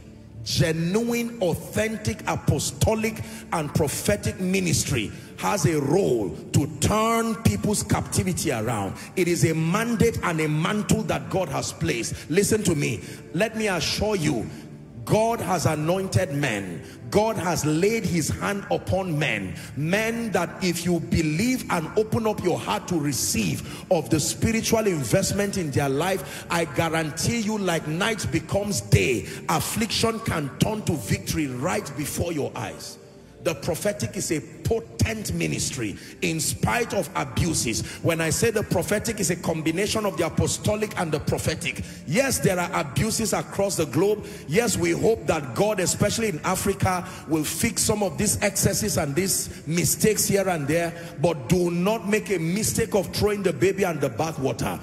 Jesus needed 3 major prophets in his life to emerge. 1, Simon of Cyrene. 2, Anna the prophetess. 3, John the Baptist. Jesus as the word.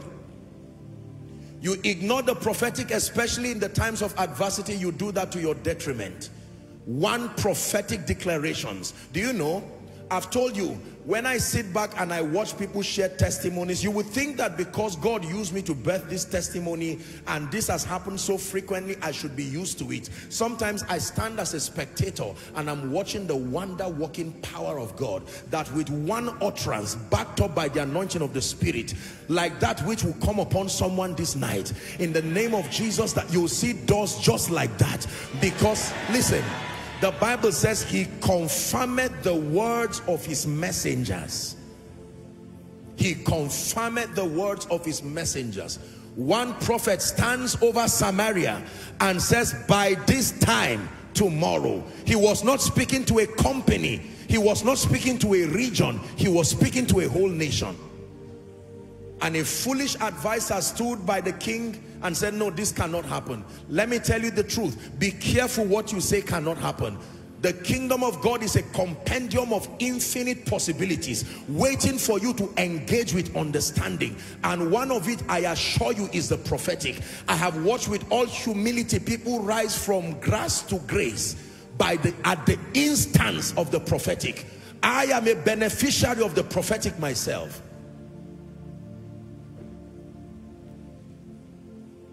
Speak and doors just open. Oh, let it be well with you. Let doors be open, and that's it.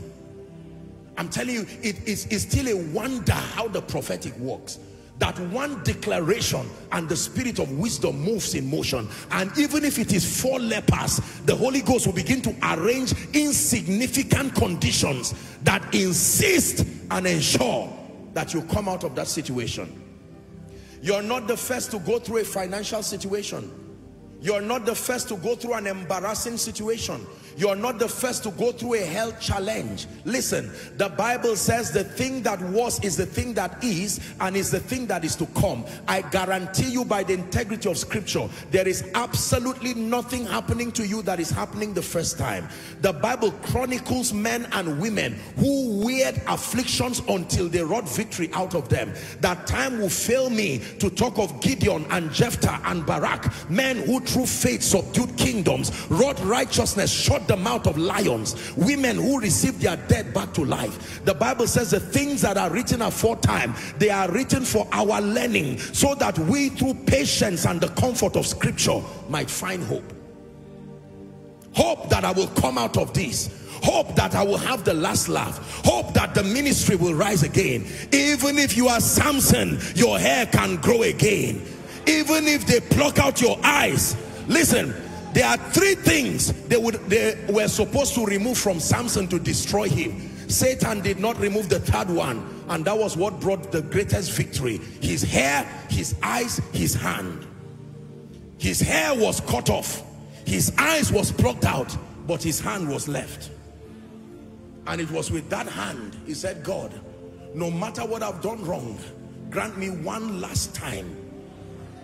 And while the hair was growing back, the eyes could not grow back, but the hand came and he pushed. The Bible says he killed more people in his death. Even if you are Mephibosheth, who went through, I've taught you about Mephibosheth, the mystery of the carelessness of a midwife. Mephibosheth's tragedy was not because of his carelessness. A midwife did not handle him well and it made him cripple. There are situations you may be having right now that you do not have any active role in making it happen. They met Jesus and said, who sinned that this man was born blind? Was it him or his father? Jesus answering said, neither, but that the glory of the Lord will be revealed.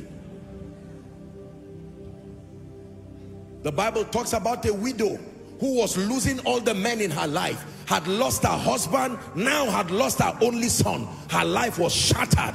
But just when they were about to cross the gate of Nain, here comes Jesus. When you see Jesus, you see hope. When you see Jesus, you see restoration. When you see Jesus, it's a symbol that light can come at the end of darkness. Listen to me. A 33-year-old body was hanging on the cross, and you would think that was the end of it. Even Satan believed that was the end. Men believed that was the end. Kings believed that was the end. Principalities and powers believed that was the end. But many are the afflictions of the righteous. Provided you are righteous, there is a guarantee that the Lord, that the Lord shall deliver him from them all. From them all. Financial afflictions, marital afflictions, ministerial afflictions. My Bible says many, not few, many are the afflictions of the righteous. Hallelujah. Sit down. We'll soon pray. One of the most tragic renditions of affliction in the Bible was the story of the man Job. You would think that after losing his sons and his finances, that would be the end of it. The Bible says another conference was held in the heavenlies. And again, Satan demanded to touch and afflict his body. And boils began to come out of the body of Job that could not be explained. Everybody ran away from him. Do you know what it means to be the greatest man in the East? It's like maybe, let's say for want of what, Bill Gates, Jeff Bezos, and then you see them on the streets of somewhere in the United States and you say, what happened to you? And it says in one day, not 1 year, 1 day, everything crashed. The friends of Job ran away. The family ran away from him. Everything that was, where were the people that he raised in his journey to becoming great? They ran away. It was only him and his wife. The same way it was only Jesus and Mary. And then the Bible says, Job 42, hallelujah, and verse 10. This is the Jesus we serve. And the Lord turned the captivity of Job. And the Lord turned the captivity of Job. I don't know who I'm prophesying to, but in the name of Jesus Christ, I call upon the God of Jeshurun, the one who is able to turn night to day. Let every captivity in your life give way in the name of Jesus Christ. Let every captivity in your life give way in the name of Jesus. I'm a winner man, a winner man. Is one my battle for me. I'm a winner man, a winner man. Is one my battle for me. I'm a winner man, a winner man. Is one my battle for me. So when you see any believer, whether a man of God, whether a businessman, whether a family going through affliction, just ask them, are you the righteous? If they dare say yes, begin to dance and rejoice in the midst of the storm. And they will be wondering, what is the meaning of this madness? You tell them that I came for Koinonia and I heard a message that many are the afflictions of the righteous, but there is a guarantee that the Lord, not an angel, the Lord will deliver him from them all.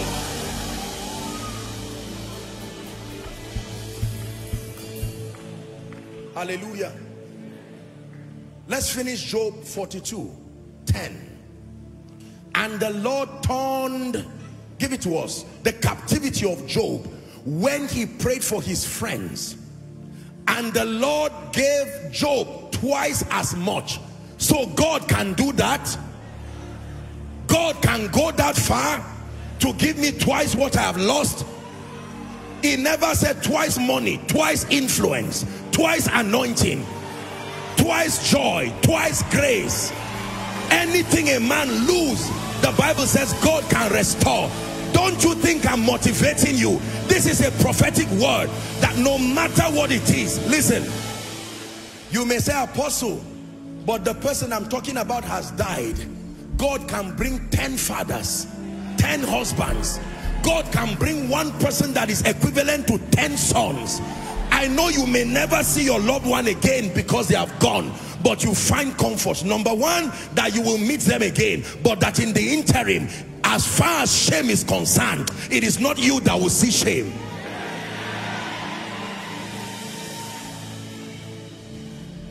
I can imagine passing through a place called Lodebar. You would have seen a popular crippled man called Mephibosheth, and you look at him and say, what happened to you? Then he would begin a story. It's not my fault. Maybe I would have been a great man, but the midwife, as my mother was bringing me forth, the midwife was careless, and because of the carelessness of that midwife, my limbs became crippled, never to walk again. But one day, this same Lord again, a king is sitting in the palace and he becomes restless. The king called David. Out of the many things that would have occupied his mind, he begins to think and say, is there anyone in the house of Saul that I may show kindness? Saul is long dead and he spent his life persecuting me because the mantle for kingship had transferred to me. However, is there any man in his house? And they said, there is nobody. Oh, however, there is one crippled man called Mephibosheth. And immediately he sent for Ziba. He said, Ziba, go to Lodebar, go and fetch that crippled man. You did not bring anything unclean to the palace of the king, but he said, for this one you are exempted. They brought the man and he thought they were going to kill him. What have I done now?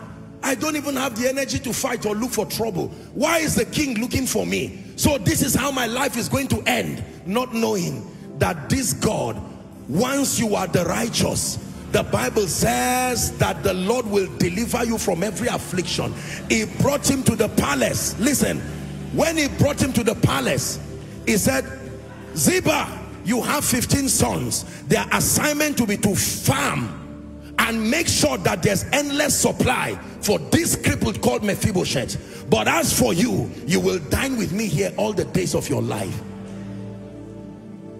So don't be surprised that after this service, someone calls you and says, I don't know what was happening to my spirit, but in the name of Jesus, God has said to stand by you in ministry. God has said to restore. The battle you have been fighting for 10 years, for 20 years, finally comes to an end.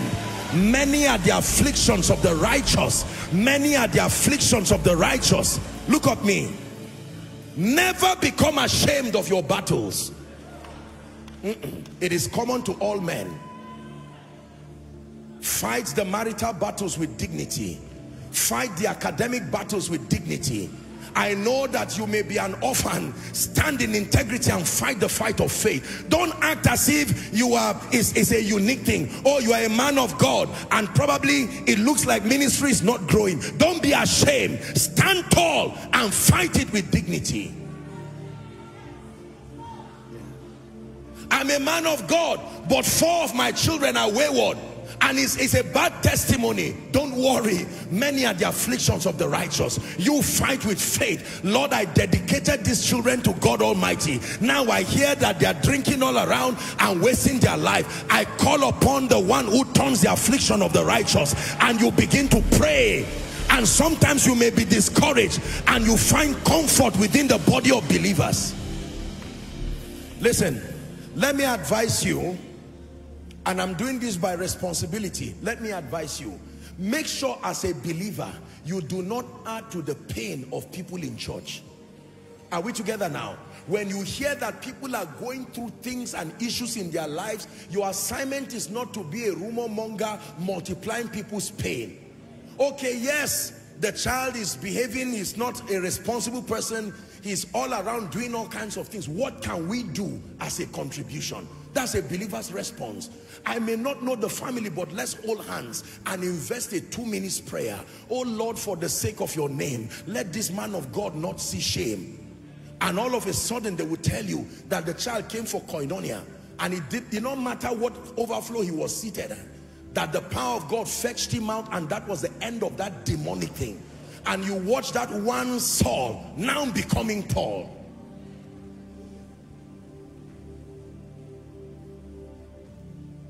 Listen, I don't claim to know everything, but let me tell you sincerely, I have watched God transform people. I have watched people's night become day. I have watched the relegated in every dimension become nobles, become people of dignity and honor.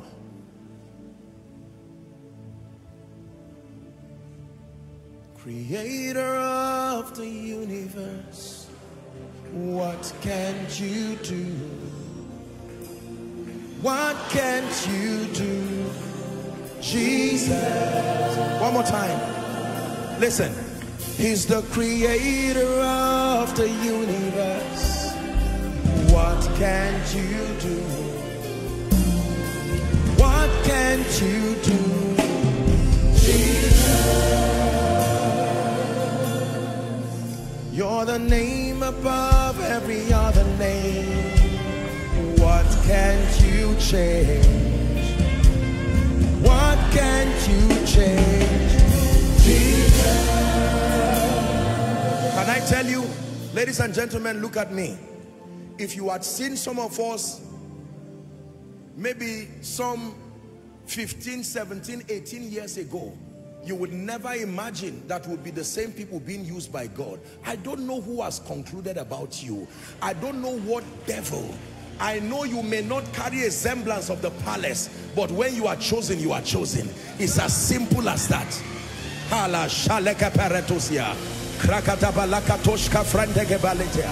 The lifter of men, the lifter of men, the one who can wipe away the tears of men.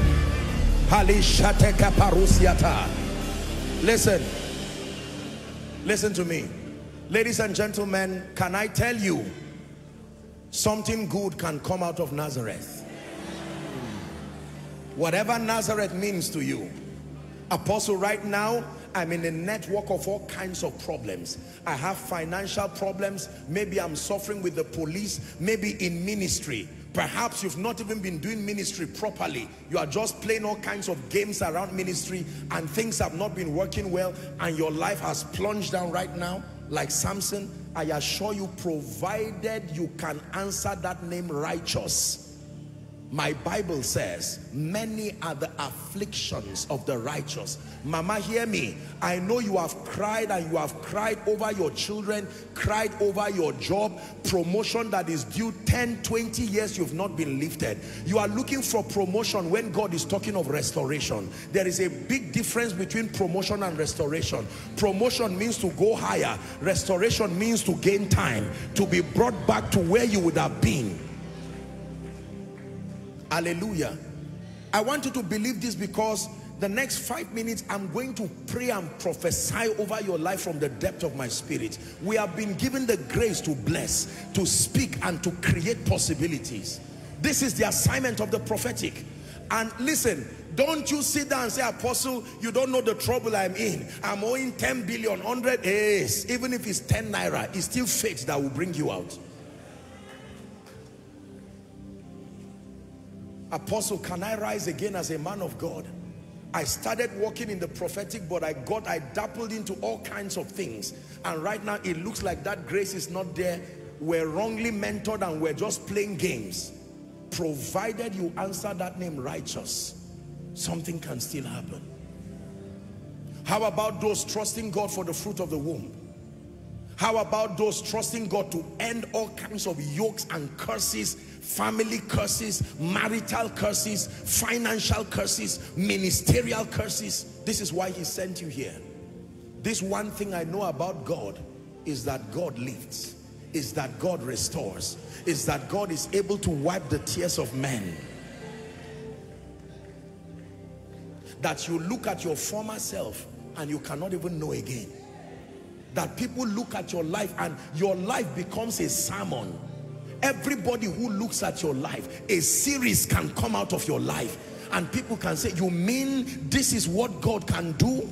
Everything I've said is found in Ephesians chapter 3 and verse 10, to the intent that now unto principalities and powers in heavenly places might be known by the church the manifold wisdom of God. I will hold on through the storm. I will hold on to your word. My life will soon reveal you're the lifter of man, the lifter of man. No matter what I'm going through, I will hold on through the storm. I will hold on to your word. My life will soon reveal you're the lifter of man. The lifter of man. One more time. I will hold on through the storm. I will hold on to your word. My life will soon reveal you're the lifter of man. The lifter of man.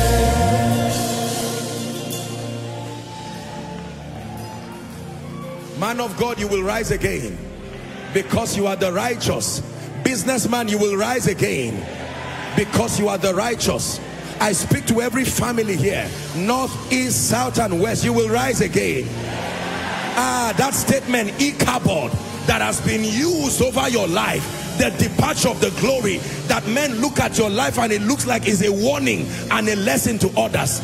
This God that you call Olowo Gbogboro, the one that can turn the life of men around, when God arises from his throne, it says, let God arise, let God arise, let God arise, and all his enemies be scattered. Let God arise and financial affliction scattered.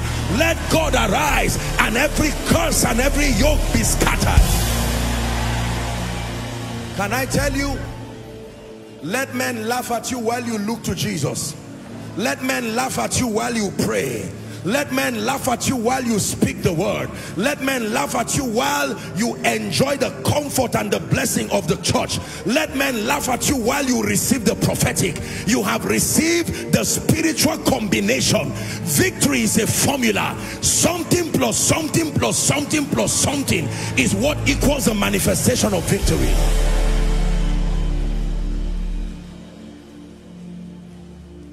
Lord, you took my pain away, and then you gave me joy. You're my peace, my melody in the center of the storm. You gave me a brand new song to sing to you.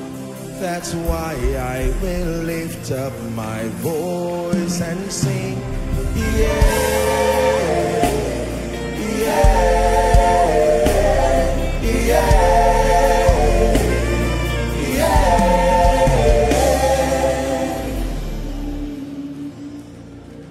Listen, I'm not wasting your time. I want you to listen very carefully to me.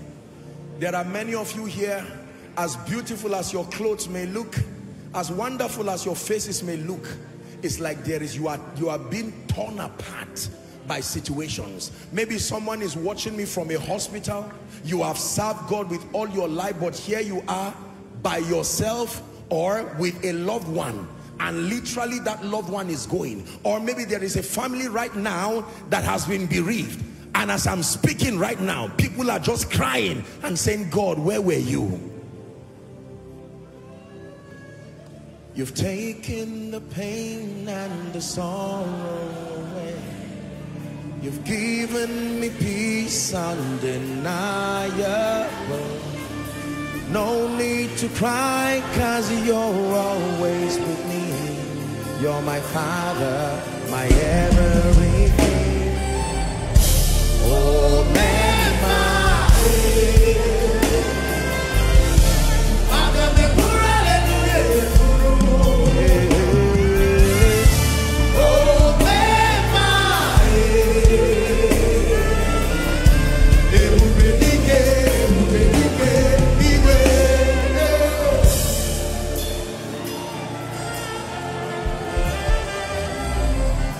Hear me. Please look at me. Do not be afraid of your wounds. No. When you see a patient in the hospital about to go through a surgical procedure, no matter how healthy that patient is before that time, you lie down as though you are helpless. And then once the anesthesia is given, sometimes the patient is even sleeping, losing consciousness. And watch what happens. The doctors can be there for hours, removing things, replacing things, all kinds of bypasses happening.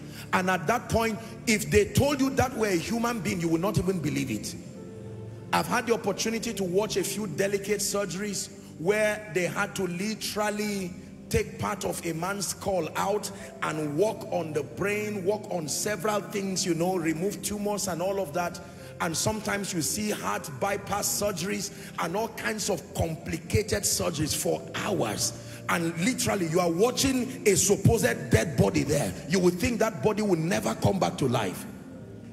And while the doctors are working, sometimes they themselves become afraid because of what they see.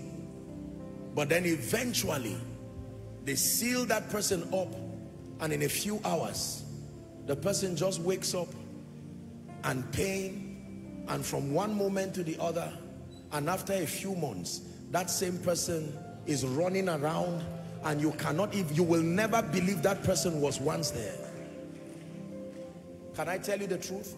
You are not the first to fail in ministry. Everybody has had his share of failure and pain. You are not the first to fail in family. I know your marriage is about to tear apart. All kinds of things are happening and you are wondering, Lord, but I love you. I've served you all my life. Probably you are someone, you are a student, you are not doing well, you love the Lord, you have options to compromise. I was touched when I heard the testimony of the gentleman who was here, said he bought all kinds of rams because you are looking for results. And you see, the thing sometimes with the body of Christ is that we're experts at multiplying the pain of people. When you find people who are going through seasons and moments of pain, this is a call to the body of Christ. We must learn to be people of love. It does not bring glory to God when we continue to celebrate the pain, the downfall, whatever it is of one another. That's not the way the kingdom works. Once upon a time, the disciples were going with Jesus and they saw some other people doing ministry and they did not understand what they were doing, and the disciples requested for permission from Jesus. Should we call down fire on them? Because you are the only one, it's only your voice that should be heard. You are Jesus. And truly Jesus was the voice. And yet Jesus said, do you not know what spirit you are of? In other words, that's not part of your ministry. I'm here to heal. I'm here to mend. I'm here to lift. I'm here to bind. Man of God, don't be ashamed of the fact that you are serving the Lord and it looks like there are financial issues. Don't worry. The God of heaven is bringing wisdom and is helping you. You may become the discussion of many people, but it's good they are aware so that there will be witnesses when you rise. They will say, this one is not fake. I saw it. I saw the man needing millions of dollars for their building. And I saw how God raised people mysteriously. I saw how the children, none of them could go to school because of poverty. But I also know through their life what favor is. That one person stepped into the family and rewrote the story. I don't know what you are going through, but the Lord sent me this morning and this night to speak to you and to let you know that the word righteous and the word affliction is not strange. The word righteous and the word affliction sometimes can go hand in glove, but it is defeat that should not be. That you never settle and say, I am finished. Don't use that word for yourself. Jesus already said it for you. And he never said, I am finished. He said, it is finished. You are not permitted to say, I am finished. You only say it is finished. You may cry, but I want you to know that God is the lifter of men. My life is a testimony. God raised some of us to be an inspiration to a generation, that you should not make a mistake to doubt God. Only a fool will say there is no God. If you ever doubt whether God can help men, my life, it is written on my life, Ebenezer, God who can help men. Hallelujah.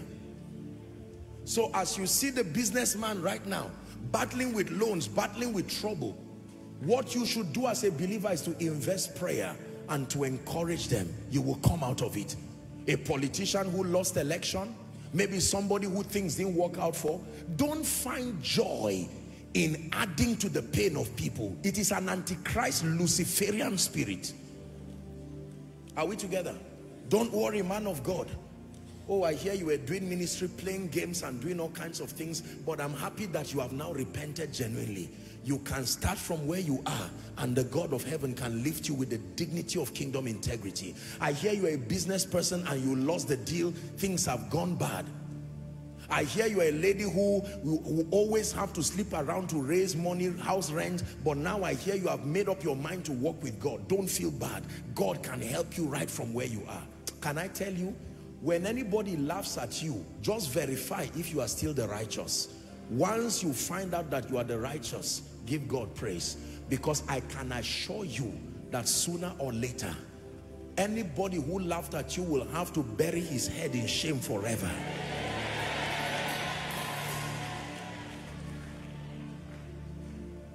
Can I pray for you now?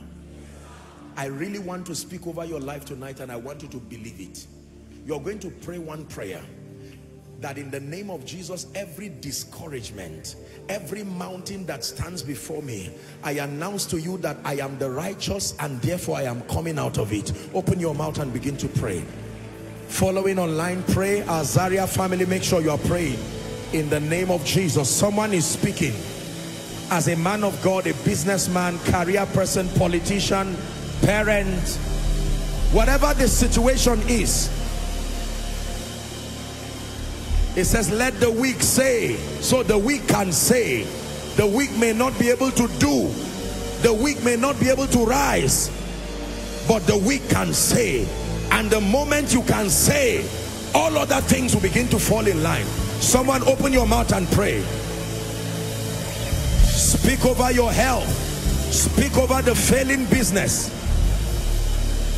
Speak over the marital issue. Speak over the ministry issue. Speak over the job challenge. Many are the afflictions of the righteous. Many are the afflictions of the righteous. Someone is praying. Many are the afflictions. Someone pray in the hospital. You are in the hospital, but make sure you are praying. You've lost a loved one, but make sure you are praying. You may be crying listening to me, but make sure you are praying. You may be discouraged, offended with God, but make sure you are praying. Many are the afflictions of the righteous. Nigeria, Africa, I know things may not be as we want for now because of all the economic issues there, but many are the afflictions of the righteous. I dare to say Nigeria is a righteous nation. Therefore, the Lord will deliver him from them all. Pray.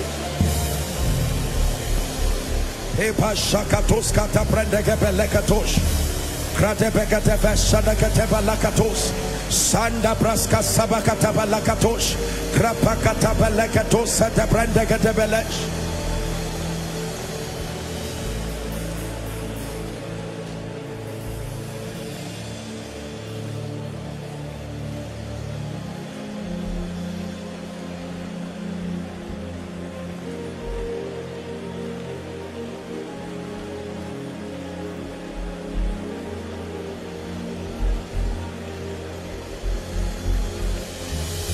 Hallelujah. Hallelujah. The Bible says the righteous man falls 7 times, but he leaves them with an assurance that he will rise. That the righteous preacher can be afflicted. The righteous mother can be afflicted. The righteous family can be afflicted. The righteous business can be afflicted. The righteous laborer can be afflicted. The righteous prophet, the righteous apostle, the righteous teacher, the righteous pastor, the righteous evangelist. You find out you're a man of God and it looks like there's some sickness in your body. There's nothing to be ashamed of. Don't join all this hypocrisy and all of that. You pray, get people to pray. You need to go to the hospital and treat yourself with nobility. It does not make you less anointed. Take responsibility over your life and your health while you are trusting God to strengthen you. A day will come, you will overcome that realm of that epileptic condition. You can stand strong, but until then, you owe yourself a responsibility to be serious. Your child is wayward. Don't be ashamed and don't be afraid. Believers can come and stand by you. We can pray and cry together and say, Lord, we will not lose this one to the devil. Hallelujah. Yes. Your business falls up. It looks like things are going wrong. No problem. Go and listen to my message, Principles of Restoration. There I teach on 5 reasons why people lose things. There are things you may need to learn. There are corrections you may need to make. There are all kinds of things. But by all means, let that word, I am righteous, the righteousness of God in Christ Jesus. I am righteous. And because I am righteous, the Bible says, even though the afflictions are many, it leaves me with an assurance that the Lord delivered him from them all. It never said from them. It says from them all. You will hear testimonies of people who will come and tell you, I did not believe that God could bring me out of this. There are many of you who will sing and dance with tears coming out of your eyes because you will look at what God is doing in your life and say, God, even me. There's a song we used to sing. Is it too high? Take it down for me. It says, I am so glad that Jesus loves me. Jesus loves me. Jesus loves me. I am so glad that Jesus loves me. Jesus loves me even me. Listen, I'm indoctrinating your mind to believe that if there are 2 people on earth and they say, who does Jesus love? You should have it at the back of your mind. Be indoctrinated with this revelation. I have told you, if God says he's going to bless 10 people in Koinonia, I will start praying for the remaining 9, because I know one position has gone at the instant of that statement. It is the truth. I have convinced myself to believe that he loves me. It's not just some emotional blind thing that does not have a basis. When I had a revelation of what he did for me on the cross, and that even though he's exalted Lord and King, he doesn't want to take a chance. He's still making intercession for me. Was that not what Job did for his sons? Peradventure. That's the responsibility of a father.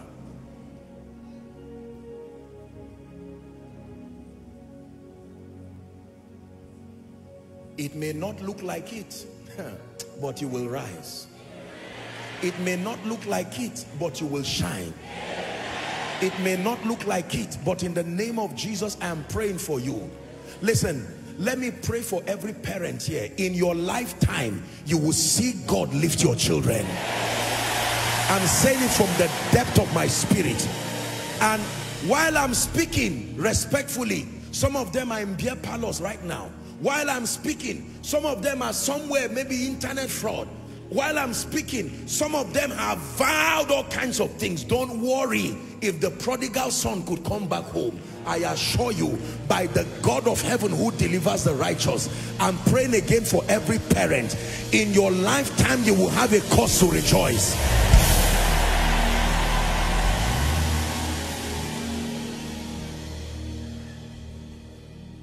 Hallelujah. Now, before I speak over your life, I want you to mention the areas. I leave you with God for the next 1-2 minutes What areas of affliction have you seen in your life that you truly desire that the Lord will take this out of your life? I want you to open your mouth and pray. I'm releasing my faith with you and I'm about to speak over your life. You will marvel and wonder at the power of this God after tonight's service. Go ahead and pray. He has given us the grace and the unction to speak, being commanded to bless, and this we must do. But I'd like you to release your faith. Don't spare, don't be quiet. Don't let the devil lie to you that God cannot bring you deliverance. Someone is praying. Is it your marriage? Is it finances? Is it your health? Is it your ministry? Is it a new level in your life? Is it your work with God, your prayer life, your word study life? Is it your family? Go ahead and pray. It says to be anxious for nothing, but in everything by prayer and supplication with thanksgiving. It says let your request be made known unto God.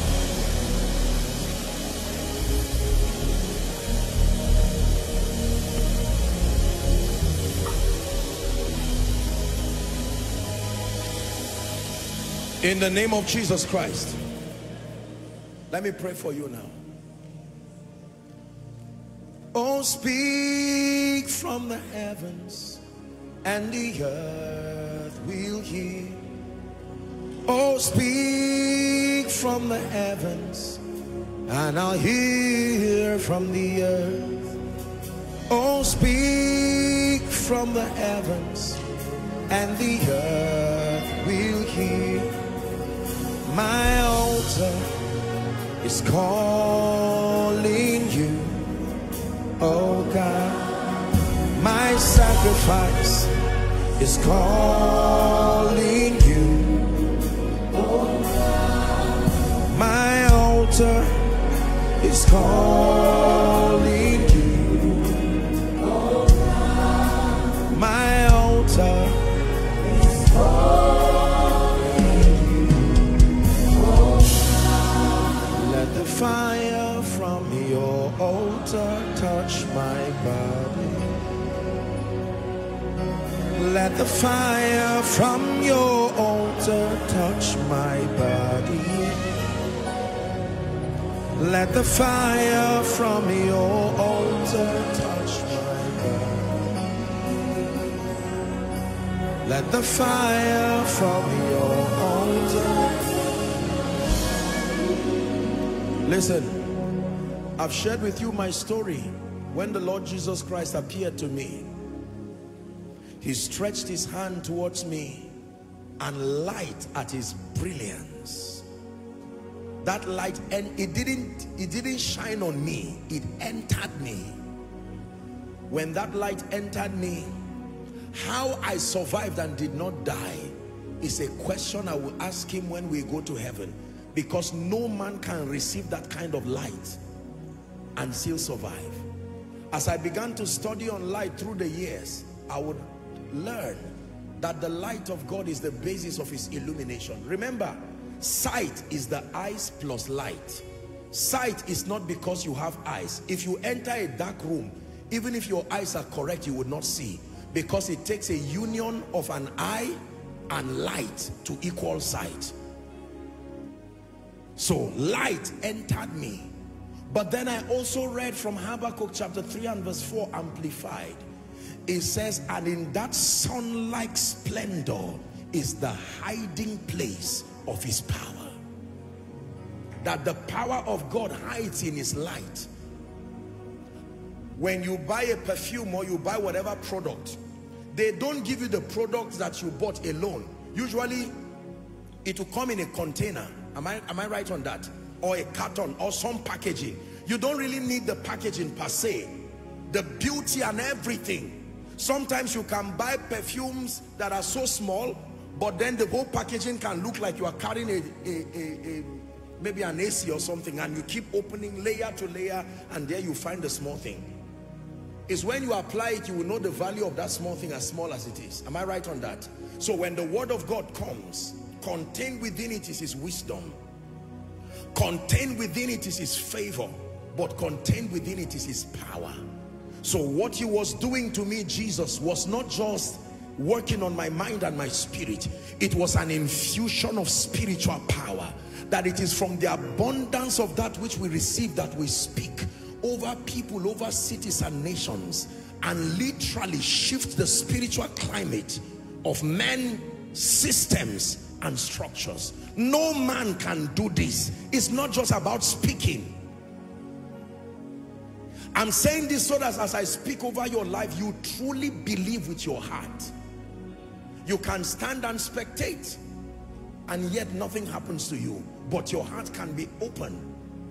The Bible says, blessed is he that comes in the name of the Lord. We have not come just by ourselves. We were sent.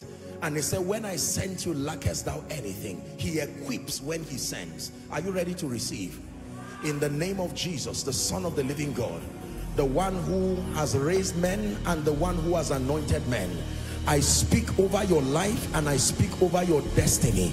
Every affliction that has brought you tears, that has brought you shame, that has brought you pain, in the name of Jesus, the Son of the living God, I decree and declare that affliction comes to an end now. That affliction comes to an end now. That affliction comes to an end now. That affliction comes to an end now. That affliction comes to an end now. It said, they are taken for a prey, and none saith restore. I've come as a voice of restoration, and in the name of Jesus, I prophesy to someone, between now and the end of June, I stand by the God who has raised men, the one who has given the grace to appoint unto men. In the name of Jesus, between now and the end of June, return with strange testimonies. Return with strange testimonies. I program strange testimonies around your life in the name of Jesus Christ.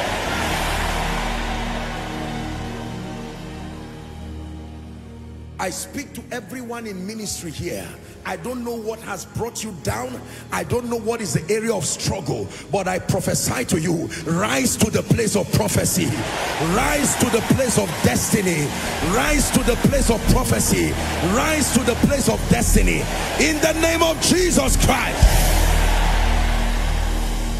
You may be here and your affliction has to do with losses and pains. You lost money. You lost things, you lost relationships, you lost opportunities. In the name of Jesus, like Samuel prophesied to Saul, I decree and declare, may that missing donkey, whatever it is, I command it to return back to your life. I command it to return back to your life in the name of Jesus Christ.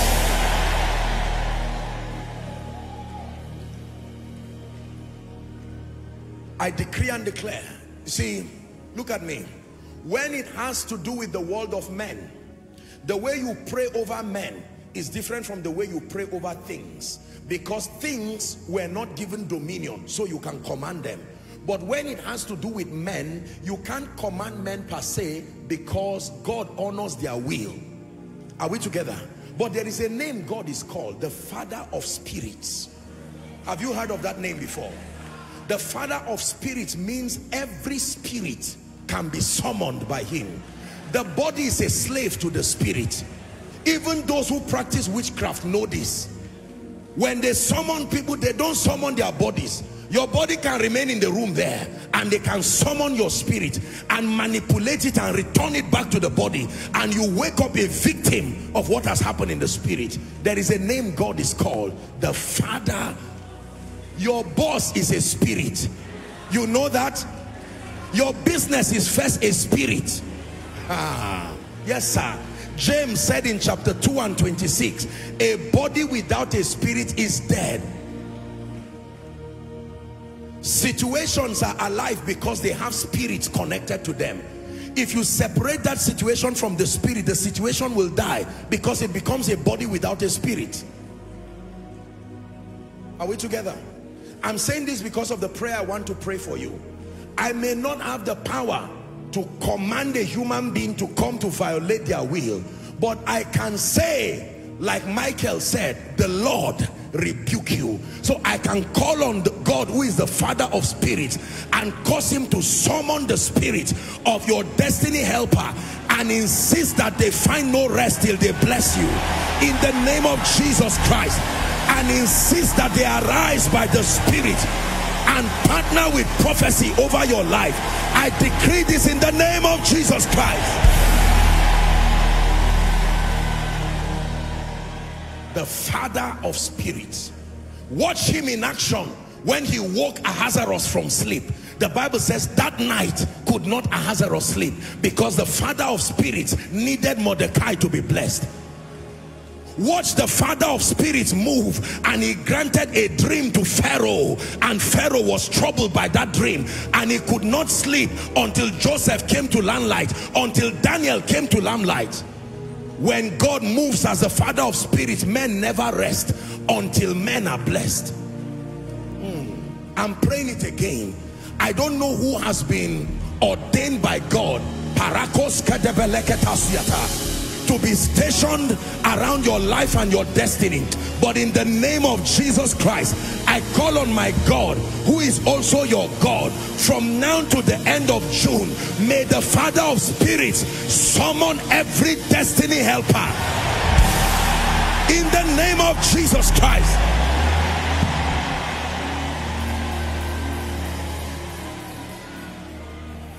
And every negative spirit that has been attached to situations, prolonging them. There are situations that are no more natural. When, listen, when spirits participate with bodies, they create longevity to whatever process there is. That means men can bless you based on the law of time and chance, but when the spirit of favor comes upon you, there is longevity to that blessing. It does not stop. Are we together? The same way, watch this, the same way somebody, you can get a slight headache just as because of a wear and tear of your activity, but when a spirit partners with that condition, it will now have longevity. The assignment of spirits is to sustain processes, to bring, they are the longevity factors. Anything you see staying unnecessarily long is already an indication that there is a spirit component. That disfavor has stayed too long, there is a spirit component. Are we together now? That business issue that can be solved in one day has taken 3-4 years, there is a spirit. That one is within the office of the believer to deal with. Let me speak over you that every unclean spirit, like the Bible calls it, a spirit that is not of the Christ, that has attached itself to any situation around your life, manipulating it and creating pain, I separate you from that spirit now. I separate you from that spirit now. I separate you from that spirit now. And I decree and declare, let the blessing speak on your life. Let the blessing speak on your finances. Let the blessing speak over your family. Let the blessing speak over your ministry. Let the blessing speak. Go and prosper in the name of Jesus. Rise and scale heights in destiny in the name of Jesus. I speak life to your prayer life, life to your word study life in the name of Jesus Christ. No one under the sound of my voice will die prematurely. I say it again, no one under the sound of my voice will die prematurely in the name of Jesus Christ. And for one last time, let me speak favor over you. For God's sake, let your heart be open to receive. In the name of Jesus, I prophesy this grace that is called favor. Let it rest on your life. Let it produce extraordinary results. Men rise into your help. Men rise into your rescue. God using men to roll away shame, to roll away reproach. In the name of Jesus Christ.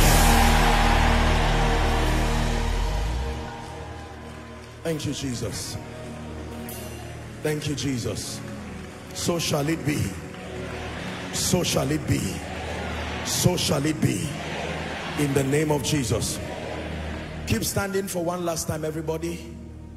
You are in this place tonight.